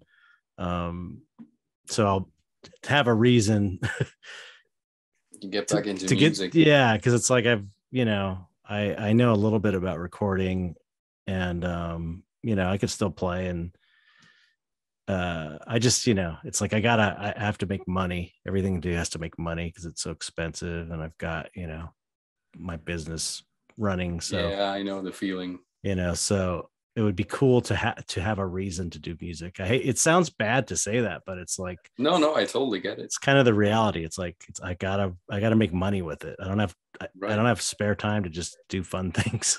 That's why it's like, yeah, it's the same for me. It's always this kind of point, like whatever I'm doing when it comes to art, at some point it has to be lucrative as well, because like I can't live on just having fun, right?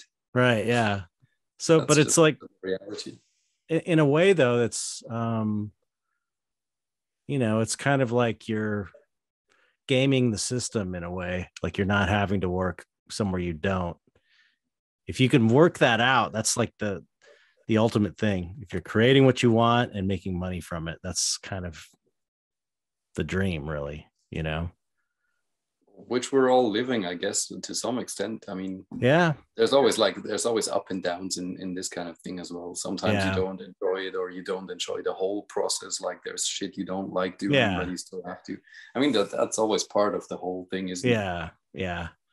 But I mean, yeah, I'm extremely grateful to be able to do what I'm doing, and not having to work for some shitty place I don't like, or having to go to work every day. And you know, like there is so much resentment and negativity and that kind of stuff for so many people. And it's just disgusting and also sad, I think. Yeah. It's, you know, makes people miserable. So yeah, I mean, let's just be grateful for the great opportunity of being artists, I guess. Yeah, definitely. Yeah, we're lucky for sure. Do you have any plans for specific new NFTs or anything? I'm always working on stuff, to be honest. I have this fucking this generative, project with these skulls I've been doing. Oh, okay. Which I put a lot of effort into already, but I've never been sure so far where to put it and how much of them I want to generate in the end.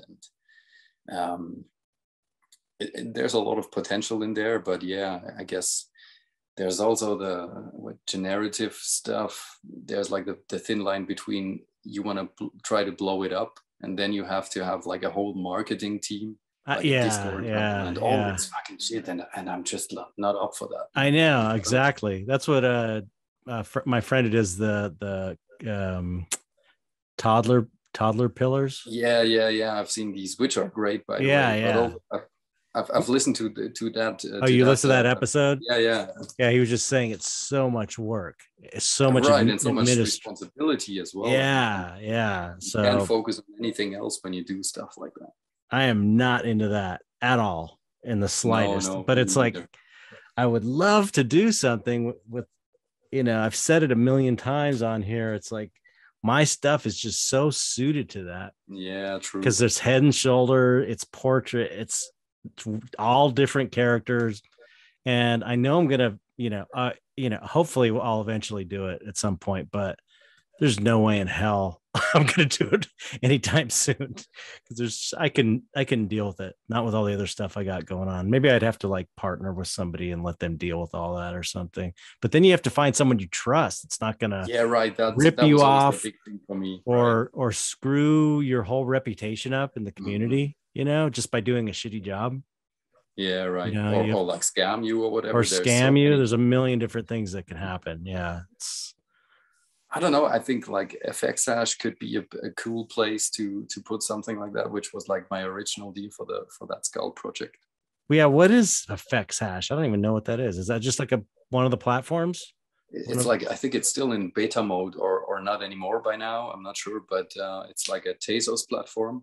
Okay. Which is based on, you basically just put your generated like setup as a zip file into their system, I think, and the rest it does by itself. Like, so you kind of have to pre-generate it, like put all the layers in the right order and stuff like that. So you create like 50 different things based on all your different layers. Right.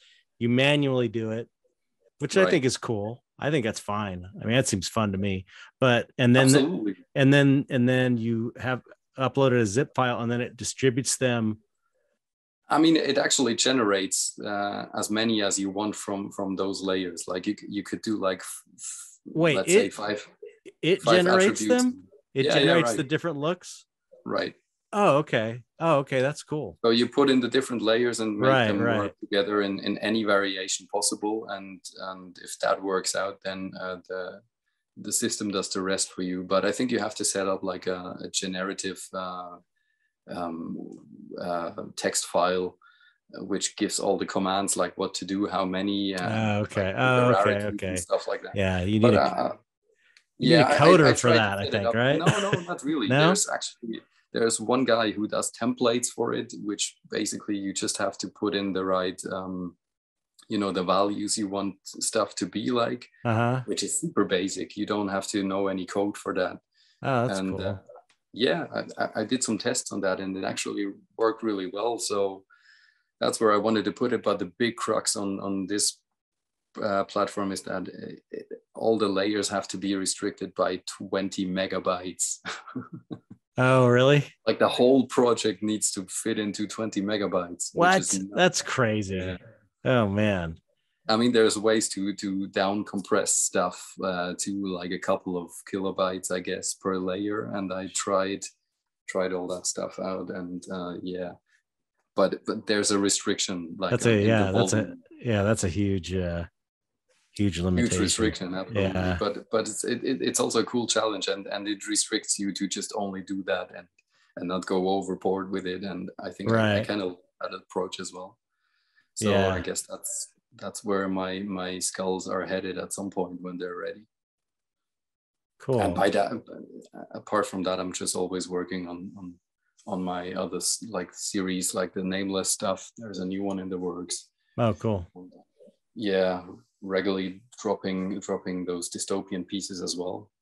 Are these all pre-designed? Like, do you have sketches that you already have a bunch figured out, and then it's just no, or you just kind of do them when you feel like doing them, like design them and come up with new ones? And it works both ways. I think like sometimes it's like this moment of, oh fuck, with this Statue of Liberty, the land of the free piece. I just read those headlines about the school shooting, and I suddenly had this picture in my head. Right. And I just sat down and started working on it right away. That's cool. And but a lot of the times it's just like stuff that pops into my head, like different pictures and variations, and I just write down a couple of keywords onto my phone or something, or like even make a folder in the project folder, like a subfolder with a title in it, like a work title.